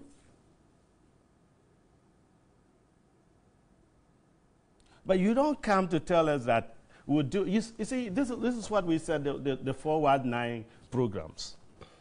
It's just a 419. We told you, once you say it's free, there should not be a cutoff. And when you realize you couldn't pay the free, then you say, oh, you don't think that a student gets to school and knows that, well, whether I learn or not, I won't pay school fees for 3 years. No, I'm please. just going to sleep and wake Nobody, up and go to class. You have to understand 3 years something. I'm out and have wasted the country's money. I don't think that is a good assessment. Nobody goes to school to fail. Circumstances make them fail. It could be the teaching. Sometimes they need remedial. Are you telling me that all those people who pass the BHS and go to secondary school are not going there to become somebody someday? No, their intention is to go, sky is their limit. So my issue is that Gary and his government has to provide safety net, but you don't allow them to fall through the cracks and then claim that, oh, no, but not all of us are made for formal education. What do you mean by formal education? What do you mean by formal education? Formal education is for us to be able to read, write, and understand. Then we can make, Right. I'm jumping. We're still on it, but unless you want to react to something. Yes, yeah, just a little, Honorable, as I said, I'm really struggling to understand, to appreciate the line of thought. Is it not raising legitimate questions that don't leave the students like that? Provide a place for them to go if they drop out? Yes, that's why I said nobody is going to leave any student behind. This is a general, broad framework, all right? That the program is a 3-year program. That's a baseline. Yeah, we know that. Oh, yeah, let me. Okay, go on. The program is a 3-year program. Now, the position of you see, let's not also forget that the money, even though it's term-free, the money is public money. It is public purse, which is being expended on students. And that money cannot be gone wasted. It's to achieve results. And the result is that once they put you in the school and the public is paying for your education, you must give the public a result of the money that they are paying on your education. And therefore, it is not negotiable to come and tell the public, which is paying your money, paying your fee for you, that look, I went to the school and I'm not performing. So keep on paying the money for me. Won't you be encouraging people to say, well, for me, as far as I'm concerned, they say free, so I can go into the school and stay there. Whether I perform, I don't perform, it is still free. I still stay in the school. What kind of thing are we telling our youth? That's what I'm saying. If at the end of the day, a child is given the opportunity, all right, to stay in the school and pursue academic program, and maybe mathematics is just an F, but the rest are all passes. You can see the child is performing. That cannot be a repetition. That cannot be a repetition. You understand? If a child, for instance, maybe a fail in a subject, it cannot be a repetition. It cannot be a repetition. But when a child, for instance, 9 subjects, and you can see consistent and concordant failure in all the 9 subjects, every first term, FFFM, second term, third term. You see, and then you say the child should stay in the school. You're not understanding. Gary, you're not against the idea of repeating students and still putting them on. What you're saying is that at least when they repeat, there should be, like he said, a safety net for them if they can't pay and will have to drop out. No. I don't get your question right. Okay, so this is I don't get your question right. A student goes through Form 1, Form 2. On his or her way he passes. And he passes. On his or her way to Form 3. Good. He fails and is repeated to do Form 2 another year. Now that student cannot pay the fees for the another Form 2 and go on to pay for Form 3. So he or she drops out. What I'm asking is, you are saying that there should be a way out for him or her if he or she drops out of school. Yeah, right. But I think you and I will agree that Based if on a student, let me also make my point. Go on. If a student has passed year 1, has passed year 2, you look at the trajectory of the student's own academic record. This is a good student. Year 3, he fails. The student fails. And then you realize that this student possibly might have failed because sometimes maybe health reasons. I can use myself as an example. Look, O-level, final GCE O-level, final year examination, I fell sick. And they had to carry me to the examination room to write my paper. I was vomiting at the same time writing the paper. So you are asking for safety net for them, as Honorable might say. If you can see such a student who is bright, why not? But the policy idea is that for somebody to come to the school and then make up his mind or her mind that for me, Because it is free. I will come to the school and be eating and drinking and be in the dormitory. I see. And be going to chill in town and not do anything. That is a problem. You know what Gary is saying. To every there's an rule, exception. there will be an exception. Great. And I think the concern is that the minister should have explained this. I guess we'll follow this. Let's not be the exception. Are you saying that we should put a crystal ball to tell which student will not want to study? Okay, all right. No. Right. But the other issue, let the program roll out. The program roll out. And then when it rolls out, all these matters may come up for discussion. Okay. And then government along the line, who's the financier, and the money is a public money, as I keep saying, right, will now look for persons of this category, they should be treated this way. I think by and large, then the other issue, the position is that, and it's very clear. My brother, you must go to school to go and learn. Yes. The thing is, it's just a campaign promise that you don't want to take time to implement and listen to other ideas. Oh, why? Listen, free means program. free. No, it's from your program, from your campaign promise. Government is committed. No, from your campaign and promise. Is looking for available. Listen, from your campaign promise. You have to understand. By September. By September. It is kick-starting in full force. Initially, you said free. Every Ghanaian thought that, the free would be all the secondary school, or, all the students. Now you say, only for year one. Now you are bringing another standard. All right. Now you are changing. I don't want us to go back to that argument again. Let me move on. This is where I have a big problem with the land of talk Gary, sometimes. we're not going back to that argument again. I think we are moving. But just one point. You see, government takes office in 2017. Right. And then they want government to assume a retrospective burden, all right, on students who are already in school 2016, 2015. No. You see, government has taken office 2017, and government says that, look, free education. Any child entering school 2017, it is free, and that free is free.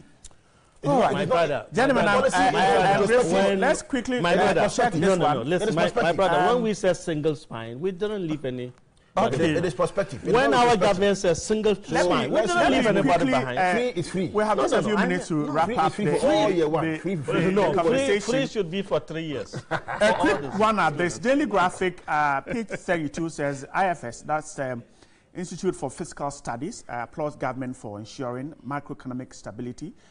Cautions against depressed spending. We have just about 5 minutes to wrap up. The policy think tank says that government has created a stable macroeconomic environment for the first half of the year, but says much needs to be done to sustain the stability and market confidence. It's mentioned the declining inflation rate, relative stability in exchange rate, and blah, blah, blah. Those are the positives.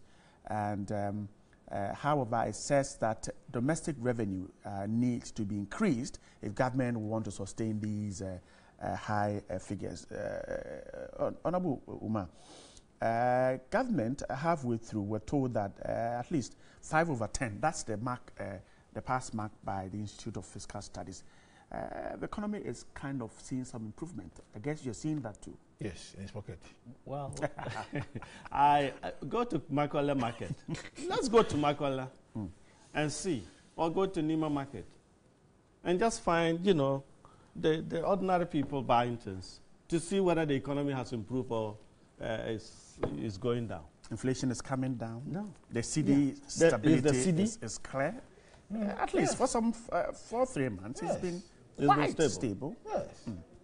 Well, I want to have a very stable economy too, so I can save money and also do my other things. But if you look at the economy, the same people downgraded our government. The same IFC.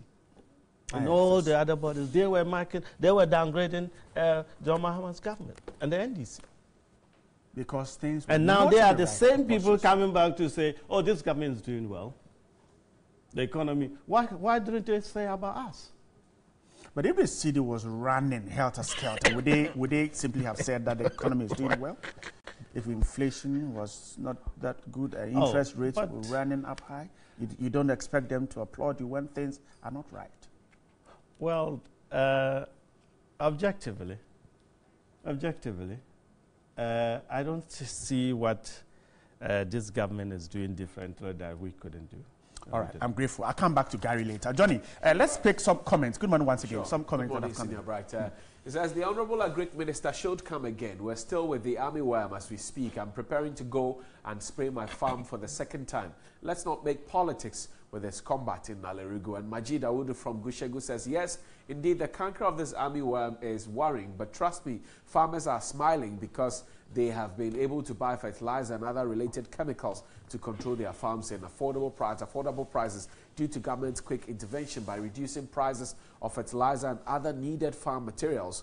Not mischief, but constantly being mischief honorable. Please stop the comedy. So when and where are we going to hear NDC telling Ghanaians the truth without propaganda and lies? We, the citizens of Ghana, are very wise and discerning, and no amount of this kind of propaganda will divert our attention from the good vision of President Akufo-Addo, who promised Ghanaians 1 district, 1 factory, 1 free SHS, and has come to stay. Ghana is working again. Sami Boache, as Asaman Bright says, good morning. What is the MPP man saying? Is he saying that the minister is in Accra, so he only knows about the happenings in Accra? If truly he only knows about the happenings in Accra, which will be very strange, how then can he come out to say that the chemicals are supplied all over? Who briefed him on that? Shaking my head. I'm simple from Cantonment. And TV3, good morning, Senior Bright. Looking at the time this government came to power and the time this army worm devastated the farms against the level of actions taken to curb the situation, the minister is not far from saying the battle is won. Take this scenario. When you go to war and claim victory, it doesn't mean none of your soldiers didn't die. If you have a couple of army worms in certain farms, it doesn't mean the battle is lost. You feel me? Vincent Chikpo Bright, you feel him? Hello, I'm Cambosia from Navorongo. They bought a few bottles of chemicals for the army worm, which never lasted for a day, and that was all. Hence, do I get to the Ministry of Agriculture to complain to the minister? We are still seriously affected by it, since hence we need drastic measures to be able to solve the problem. Alassane Wawana comes back to say that the people in the Upper West are taking advantage of food, planting for food and jobs as serious to improve the living conditions, while their overall contributions should also be gearing positively towards national development. Are those opposing the free SHS afraid that one day the upcoming younger ones will be more enlightened to the extent that being patriotic will be the only option left to them in substitution of corruption, bribery and lies? Are they of the view that their lies will no longer uphold, hence their inability to push through any propaganda from Jamiu Tiani Ewa? Right. Thank you very much. Right. I'm grateful. Keep them coming. We'll read them in the course of the show. Gary, wrap up for me. The IFS says the economy is on good track. It have a question in government that hey, get more domestic revenue in. Yeah, I think it's a welcoming news, but just 6 months down the line, I don't think that it is something to make government sleep on its horse and then say, well, they say we are on track, so let's go and sleep. I think there's more work to be done. There's more work to be done, and government ought to do whatever it takes to ensure that the lives of the ordinary man in this country, is improved by the end of the 4-year term or 8-year term or even 16-year term or 20-year term, when the people of Ghana decide that the mandate of this republic will be given to the Patriotic Party. Now, if you look at even inflation now, dropping all the way from 17 to 12%, it's a much improvement. If you look at the forex, to the CD dollar, you will see that it's an improvement. And obviously, once you're a businessman and you need forex to trade, to bring in stuffs, and then you go and then some stability is on the market. It helps you to plan, and you can plan well because you can know that the dollar is 4 to 2 or 4.2, 4.3 or 4.1 at least over a period of 6 months, and it can help in your own planning. So I think that having a better economy is by and large to help on all of us. It's not only the people on one side, it's the people of Ghana. Every Ghanaian must enjoy, every Ghanaian must benefit under the leadership of the President Akufo-Addo to also ensure that at the end of the day, as we move along, our lives will be improved.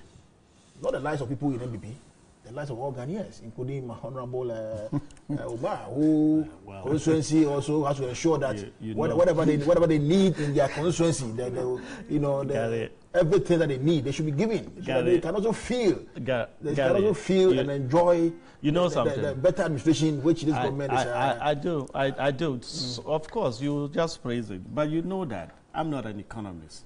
But you know that for any economy to take off, or for all the economic dividends to come, you have to have invested or taken actions earlier.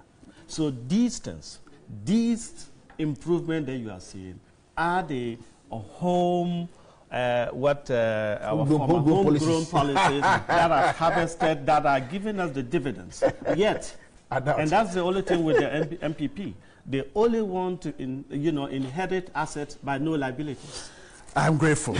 Honorable Hassan Ruma is a member of parliament for the Zabzugu constituency, a member of the NDC. Guy Mako is a member of the NPP's communication team and a legal practitioner. Grateful for your time, gentlemen, this morning. Thanks so much for joining. Those of you who stayed out there to part of the show, we're also grateful. Keep sending your comments. We'll read them in the course of the show. We're stepping on the brakes for now. When we come back, we'll have sports.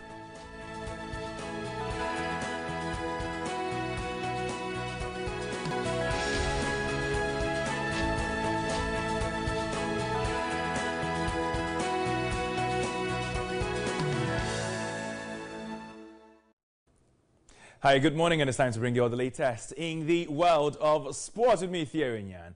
Let's start the action. Now we start off with the Black Stars Team B team. They have stepped up their preparations for a doubleheader of qualifiers against Burkina Faso as they bid to reach the 2018 Championship of Africa Nations. Now, the 28 players selected from across the Ghana Premier League are going through their paces in Pram Pram for the first of the 2 games on August 12th.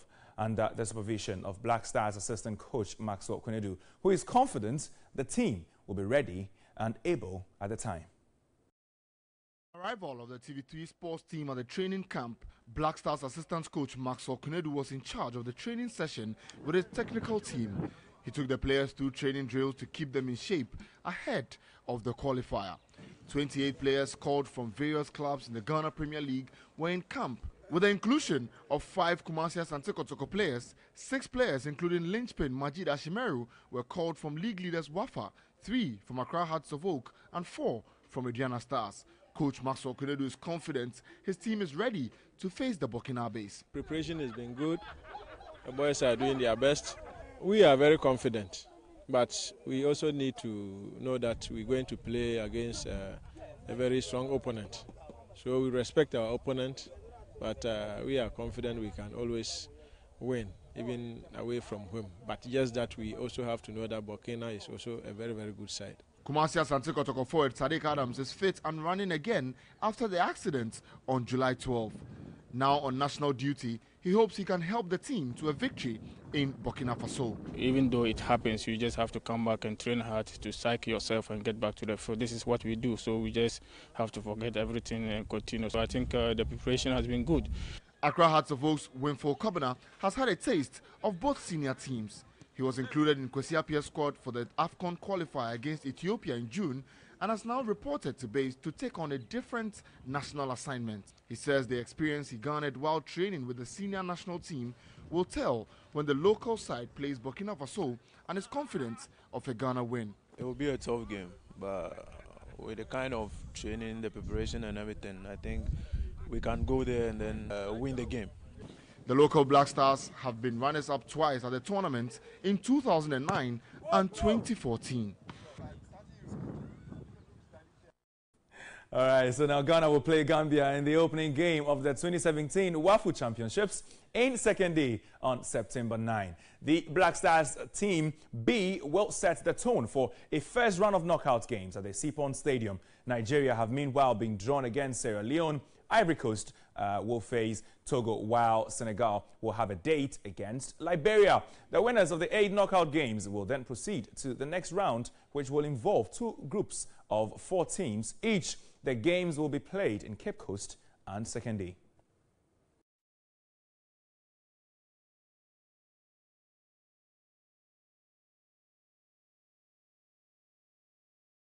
Now, Asamoah has started strongly for Turkish side Kayserispor after scoring a brace in their 4-2 preseason win over German outfit Hannover 96. The Ghana captain came on in the second half and converted a spot kick to draw the Turkish side level on 2-2 in the 83rd minute. 3 minutes later, Jan was on target again to give his side the lead before Wellington scored in injury time to seal the win. It was a bright start for the former Sunderland striker who joined his new club last week.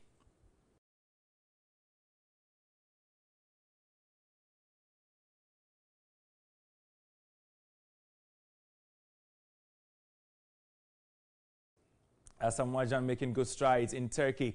That is his first European club since he left Sunderland way back after the 2010 World Cup. Let's see exactly what he will be able to do and, of course, translate that to the Black Stars. Now, it is the most unlikely sport that you would see a Ghanaian involved in.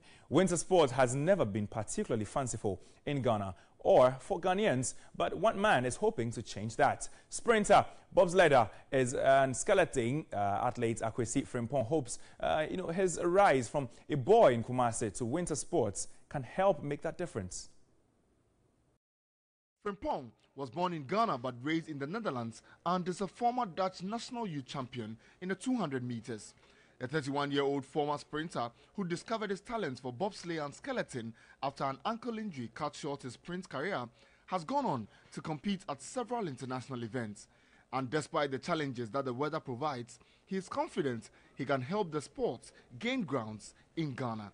Now we are targeting the 6 major regions here in Ghana, and we want to recruit different young athletes that are passionate about trying something new. So we are really looking for any kind of athlete. It just happens to be sprinters, can be former tennis players, former handball players, whoever wants to give something new a try, and we're just looking for speed and physical strength.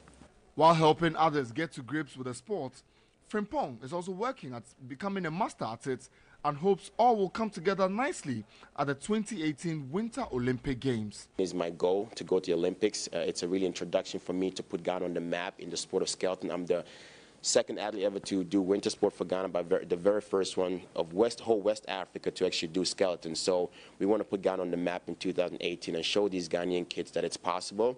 We want to develop a team to have our own Ghana bobsled team and skeleton team at the Olympics in 2022. For the first time that we've had Ghana represented in ice sliding, Kwasi Frimpong. Akwesi Frimpong ready to put Ghana on the map. Anyway, so let's move away from that. Let's go straight to some football news. And in Europe, this news will please Manchester United fans as Gareth Bale cannot be guaranteed to remain at Real Madrid this summer. Not so much for Liverpool fans who could lose Philippe Coutinho to Barcelona. A stunning bid is on the table. We'll bring you more on the transfer news this morning, but let's stick with Philippe Coutinho. That man, Liverpool insists, have not received any bid, from any club, despite increased confidence in Barcelona that a deal for the Brazilian can be struck. Liverpool have rejected Barcelona's opening bid and told the Spanish club their star midfielder is not for sale. Barcelona's sporting director, Robert Fernandez, and lawyer, Andre Kerry, who helped sign Neymar, are understood to have held discussions with Coutinho's representatives in London prior to linking up with the team in Washington. Some reports have suggested Liverpool could ask for as much as 150 million euros for the midfielder.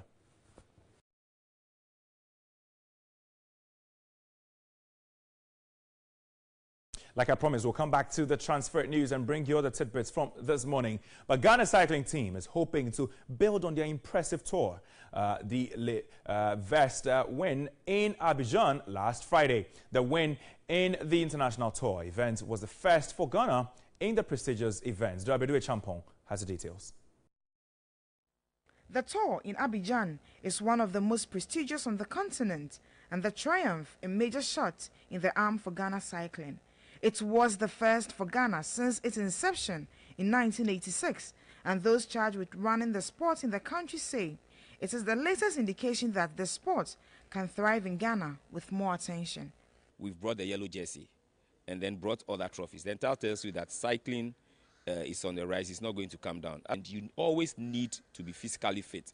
If we are not getting programs for the boys, they are so much dull, they cannot ride. But if we are getting consistent, even local programs, like maybe the national championship, maybe monthly programs that we can do as a cycling league, sort of, which will be sponsored by any company or the government sponsor, and then we'll be able to try to get these boys working up very well.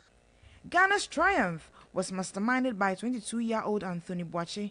He won the ultimate yellow jersey for the best cyclist and best young cyclist, and says they have to brave too many odds just to stay competitive. There were certain bicycles that I was using, which we go to some international tours. I could see that mine is not used, but they allow us since we don't have the expected amount. It was like, who is this guy? What can you gain from cycling? But I said to myself that I want to make a name, make a mark, so that I can make Ghana proud and my family as a whole.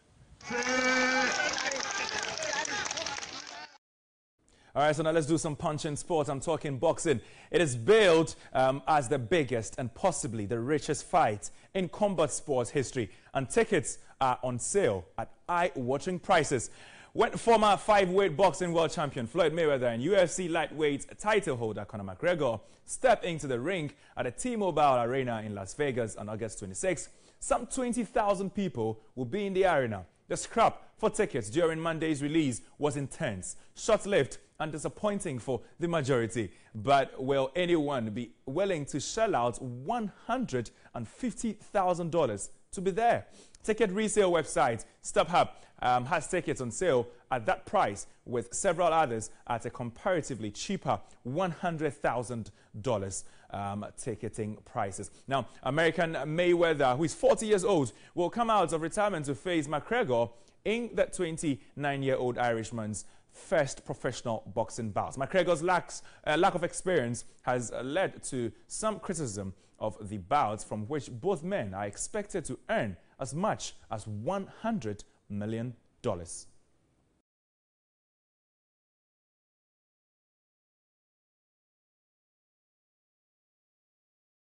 Now, there's another race in the Formula One this weekend. This race not only defines who could be in the lead for the championship, but also serves as an opportunity for the rivalry between two drivers to entertain their worldwide fans.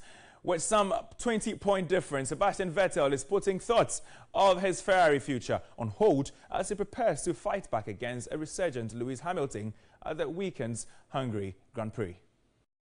It's been a lot of change. Obviously, it was a tricky year. You know, I had in 14 when then the option was there to start something new, and I wanted to, you know, start something new. And in the end, I guess it's proving it to yourself that you can do it again and again and again. That's the challenge every year.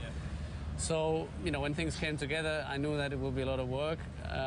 Probably didn't imagine it was that much work, but it's been very, very interesting, and it's nice to, you know, slowly see, even though we're leading the championship now and things look peachy and everything, but it's still a long way to go. He's extremely gifted at what he does. It comes naturally to him. I don't think it's, you know, a huge challenge for him to drive quickly, to adapt. You know, you named it, with different conditions and so on. So in the end, that, you know, he's always there, but he's not unbeatable. All right, so we return to football, and like I was telling you earlier, Manchester United fans will be happy because Gareth Bale has been told by Zinedine Zidane he cannot guarantee he's going to be at Real Madrid this summer, but Philippe Coutinho could also be a Barcelona player next season. The transfer news right now. Arsenal are closing in on a £45 million deal for Monaco's 21-year-old France midfielder Thomas Lemar. Real Madrid coach Zinedine Zidane has said he cannot guarantee that Wales winger Gareth Bale, who is a target of Manchester United, will stay at the Bernabeu this summer. Chelsea manager Antonio Conte is planning a £50 million swoop for two England midfielders, Everton's Ross Barkley and Arsenal's Alex Oxlade-Chamberlain.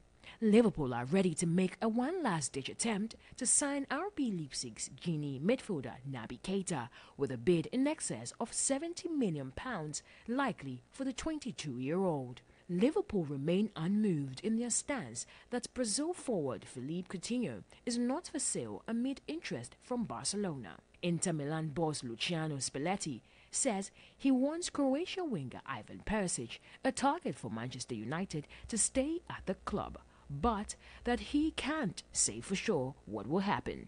Juventus have turned their attention to Paris Saint-Germain's France international Blaise Matuidi as they look to sign a defensive midfielder, further clearing Manchester United's path for Chelsea's Serbia midfielder Nemanja Matic. AC Milan chairman Marco Fasoni has revealed the club have spoken to the agent of Chelsea's Spain striker Diego Costa. France striker Karim Benzema is expected to re-sign with Real Madrid for the upcoming season, regardless of whether the club signs Monaco's Kylian Mbappe.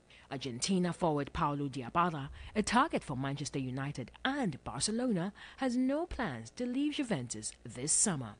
Lucas Perez's agent has travelled to London to negotiate the 28-year-old Spanish striker's return to Deportivo La Corona.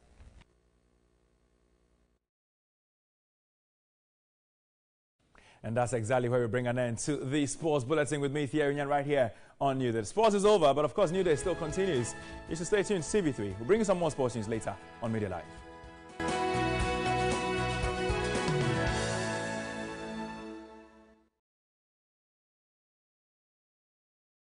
Welcome back. We're going to discuss the movie industry at this point because, of course, it's worrying to us that it seems as if the movie industry is waning. But I'm joined by Anthony Wood. He's an actor and a script writer, and also Justice Abada. He's a director. Yeah. Welcome, guys. Thank you. Thank you. So, congratulations, of course. Your short movie won an award recently, I'm told. Yeah. Okay, so it was, the title is Bittersweet Wine. Yeah. Why that title?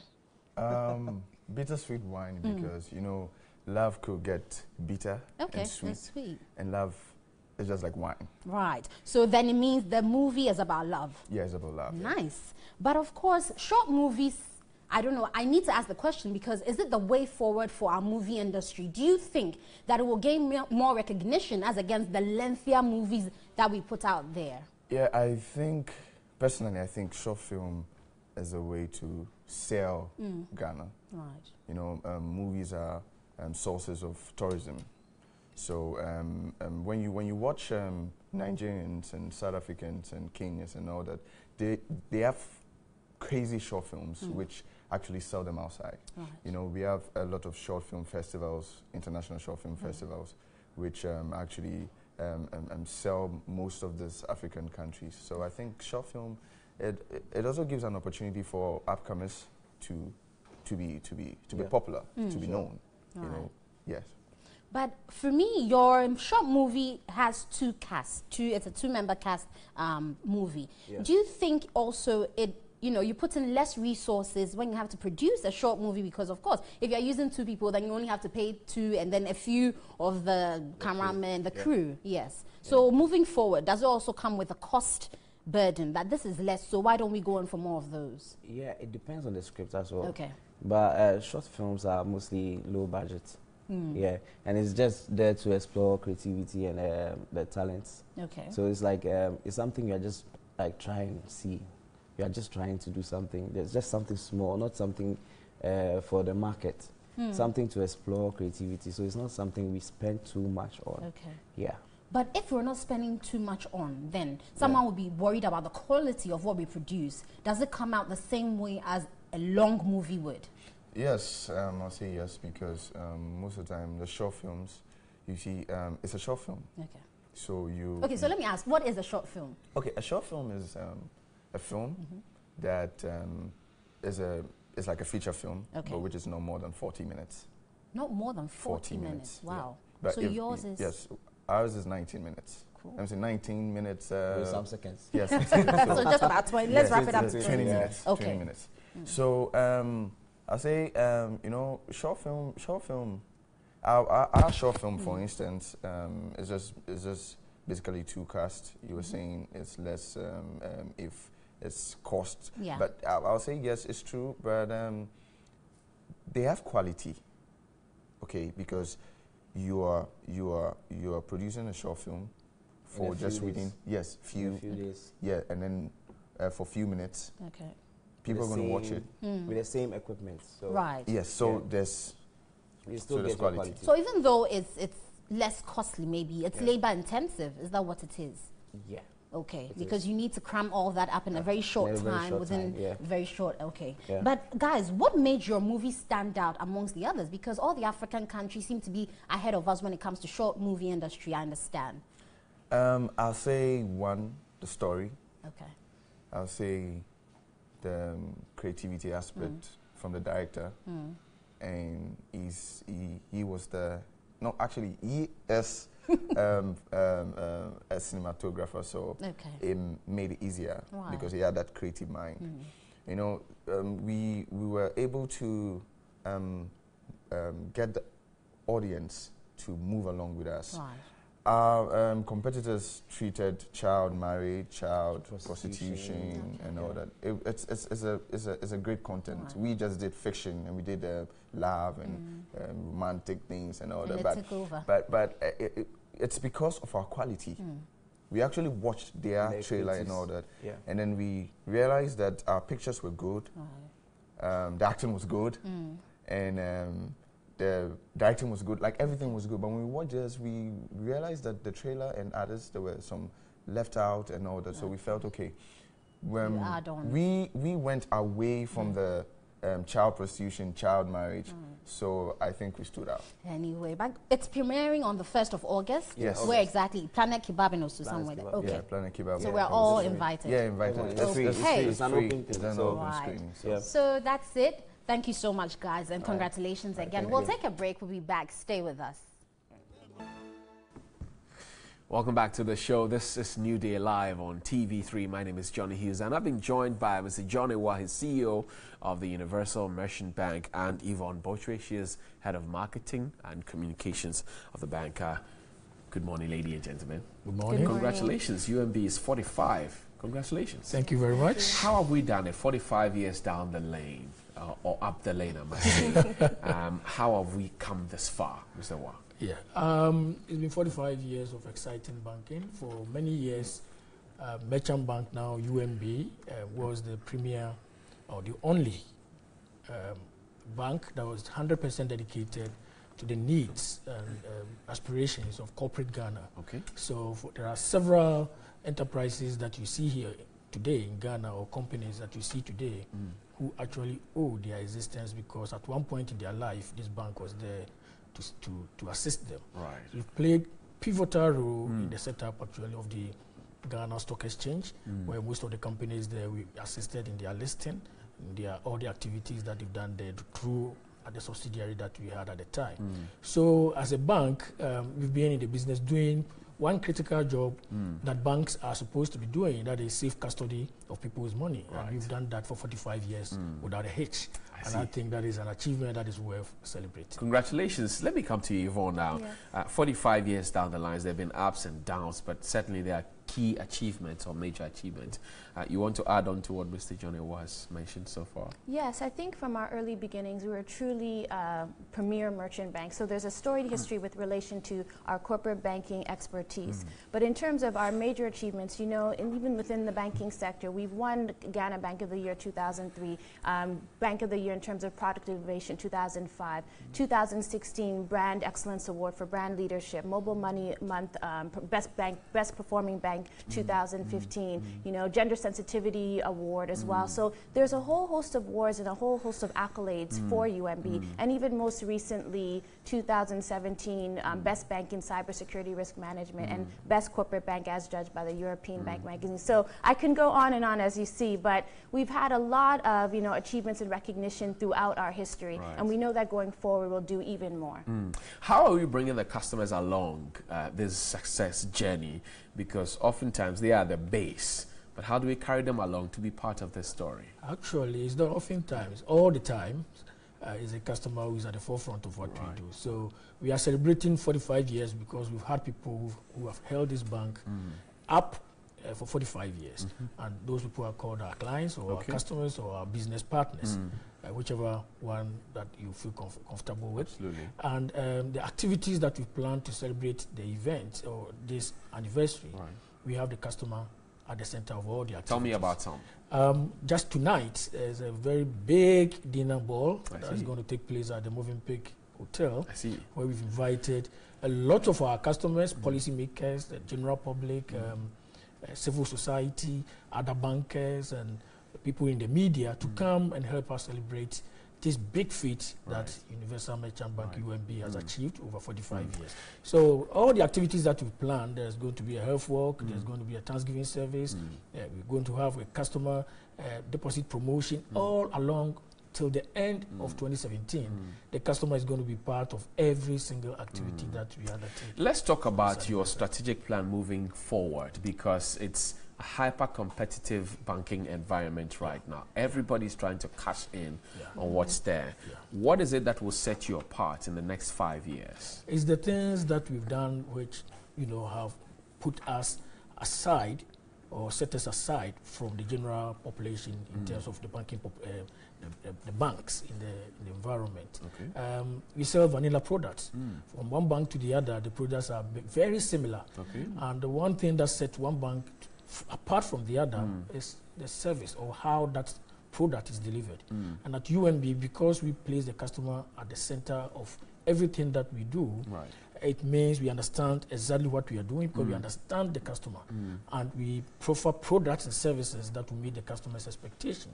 So if we deliver the service in the best possible way, then we are setting us gradually apart from how the general banking environment deal with such situations. We don't just throw products at our customers. The products that we have thrown out are products that are a result of customer feedback, of things that we do. And sometimes through customer complaints, we pick feeds that help us to change our processes, our systems, and even sometimes change our people, so we can properly serve the needs of the customer. Yvonne, speaking of that, if I walk into any UMB bank, what am I to get? I walk into any of your branches, what would the reception be like? The reception will be warm and welcoming and truly exceptional.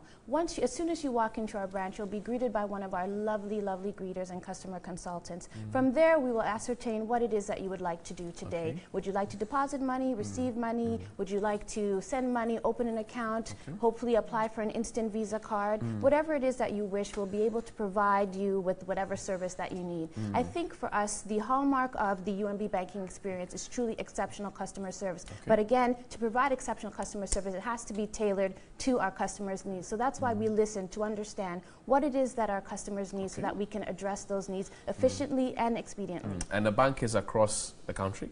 It's nationwide? Yes, we are throughout Ghana, but we are focused in key major regions, and we're actually expanding to those regions where we're underrepresented. Absolutely.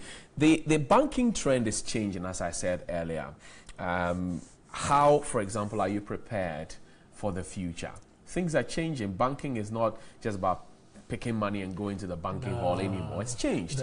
Are you prepared for it? What are you doing? We are already doing it. And if you see us opening one branch, in 2 weeks' time, we'll be opening our Kaswa UMB Center for Business. If you see us opening one branch, it is 1/30th of the investments we are making in the bank. Because a lot of the investment is actually not in physical infrastructure or things that the eye can see. They are in the air, they are in technology, they are in the digital realm of banking, because that is the next frontier. That is where banking is moving to. People want to wake up and on their bed, they can begin checking their balance, making transfers, paying school fees, paying their bills. The era where banks were moving to customer or customers were coming to the bank is far gone. It's behind us. Now we are in the era where customers want to be their own bankers. They want to determine how to do the transfer, which account to transfer to, which bank to transfer to. And actually it's on their fingertips. It's on their tablet, it's on their computers, it's on their cell phones, and it's everywhere. It's on the ATMs and other several distributions. And UMB does that? We are 100% playing in every point of the way. All the things that I've talked about, we have invested and are actively engaged engaging our customer on those platforms. Let me come to Yvonne finally for you. Key anniversary message, one to your customers and to Ghanaians. Okay, one to our customers. Again, it's just to express our sincere gratitude. Because of their loyalty and support to UMB, we were able to celebrate 45 years. With every major milestone, there are many people who contribute to that success. Right. And for us, it's our dear customers. Because they have succeeded, we also succeed as well. To the Ghanaian public at large, those who have yet to experience UMB, I encourage you, please, come into one of our branches, reach out to us, and you'll truly see why we're celebrating 45 years. It's been 45 years of banking excellence, and we know and we're certain that we'll continue that path going forward. UMB says you first. So the event is tonight, you say? Yes. At the Movenpick Ambassador Hotel. That is correct. But is this something for the larger mass? You told me about a walk. Yes, we have a series of activities lined up till the end of the year. Our 45th anniversary is for the entire of 2017. Wow. So every month there are activities that we've planned for the various months. I mean, we have 5 months to go to the end of the year. And we're going to involve everyone. It's not just our customers, it's the general public. We want those who have not had the opportunity to have a taste of the things, the good things at UMB to, just move, make that work of faith.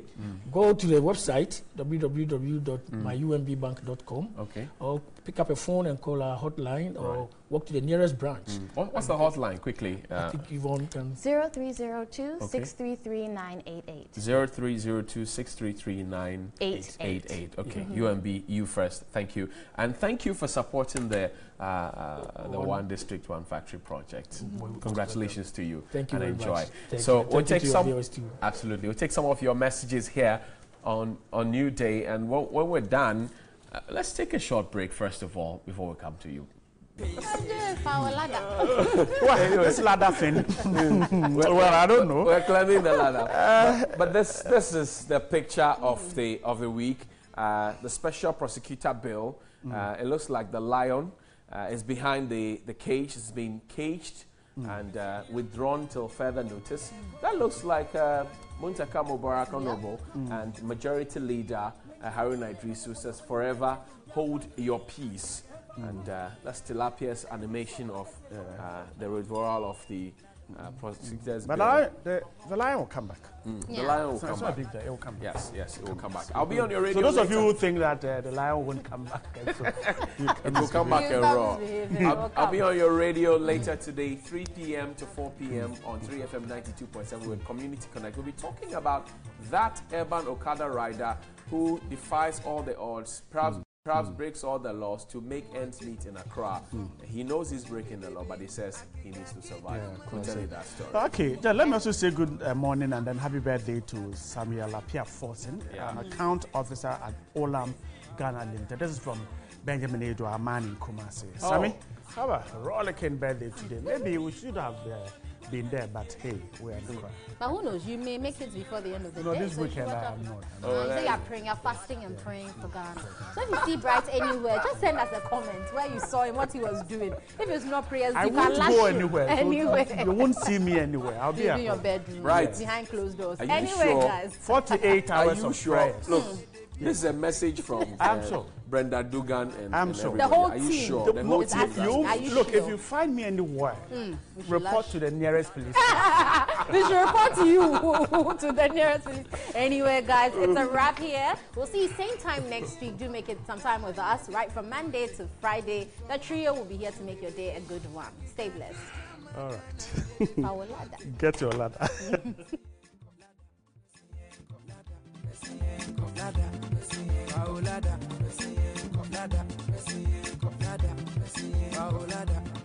Only penny you two for a winty.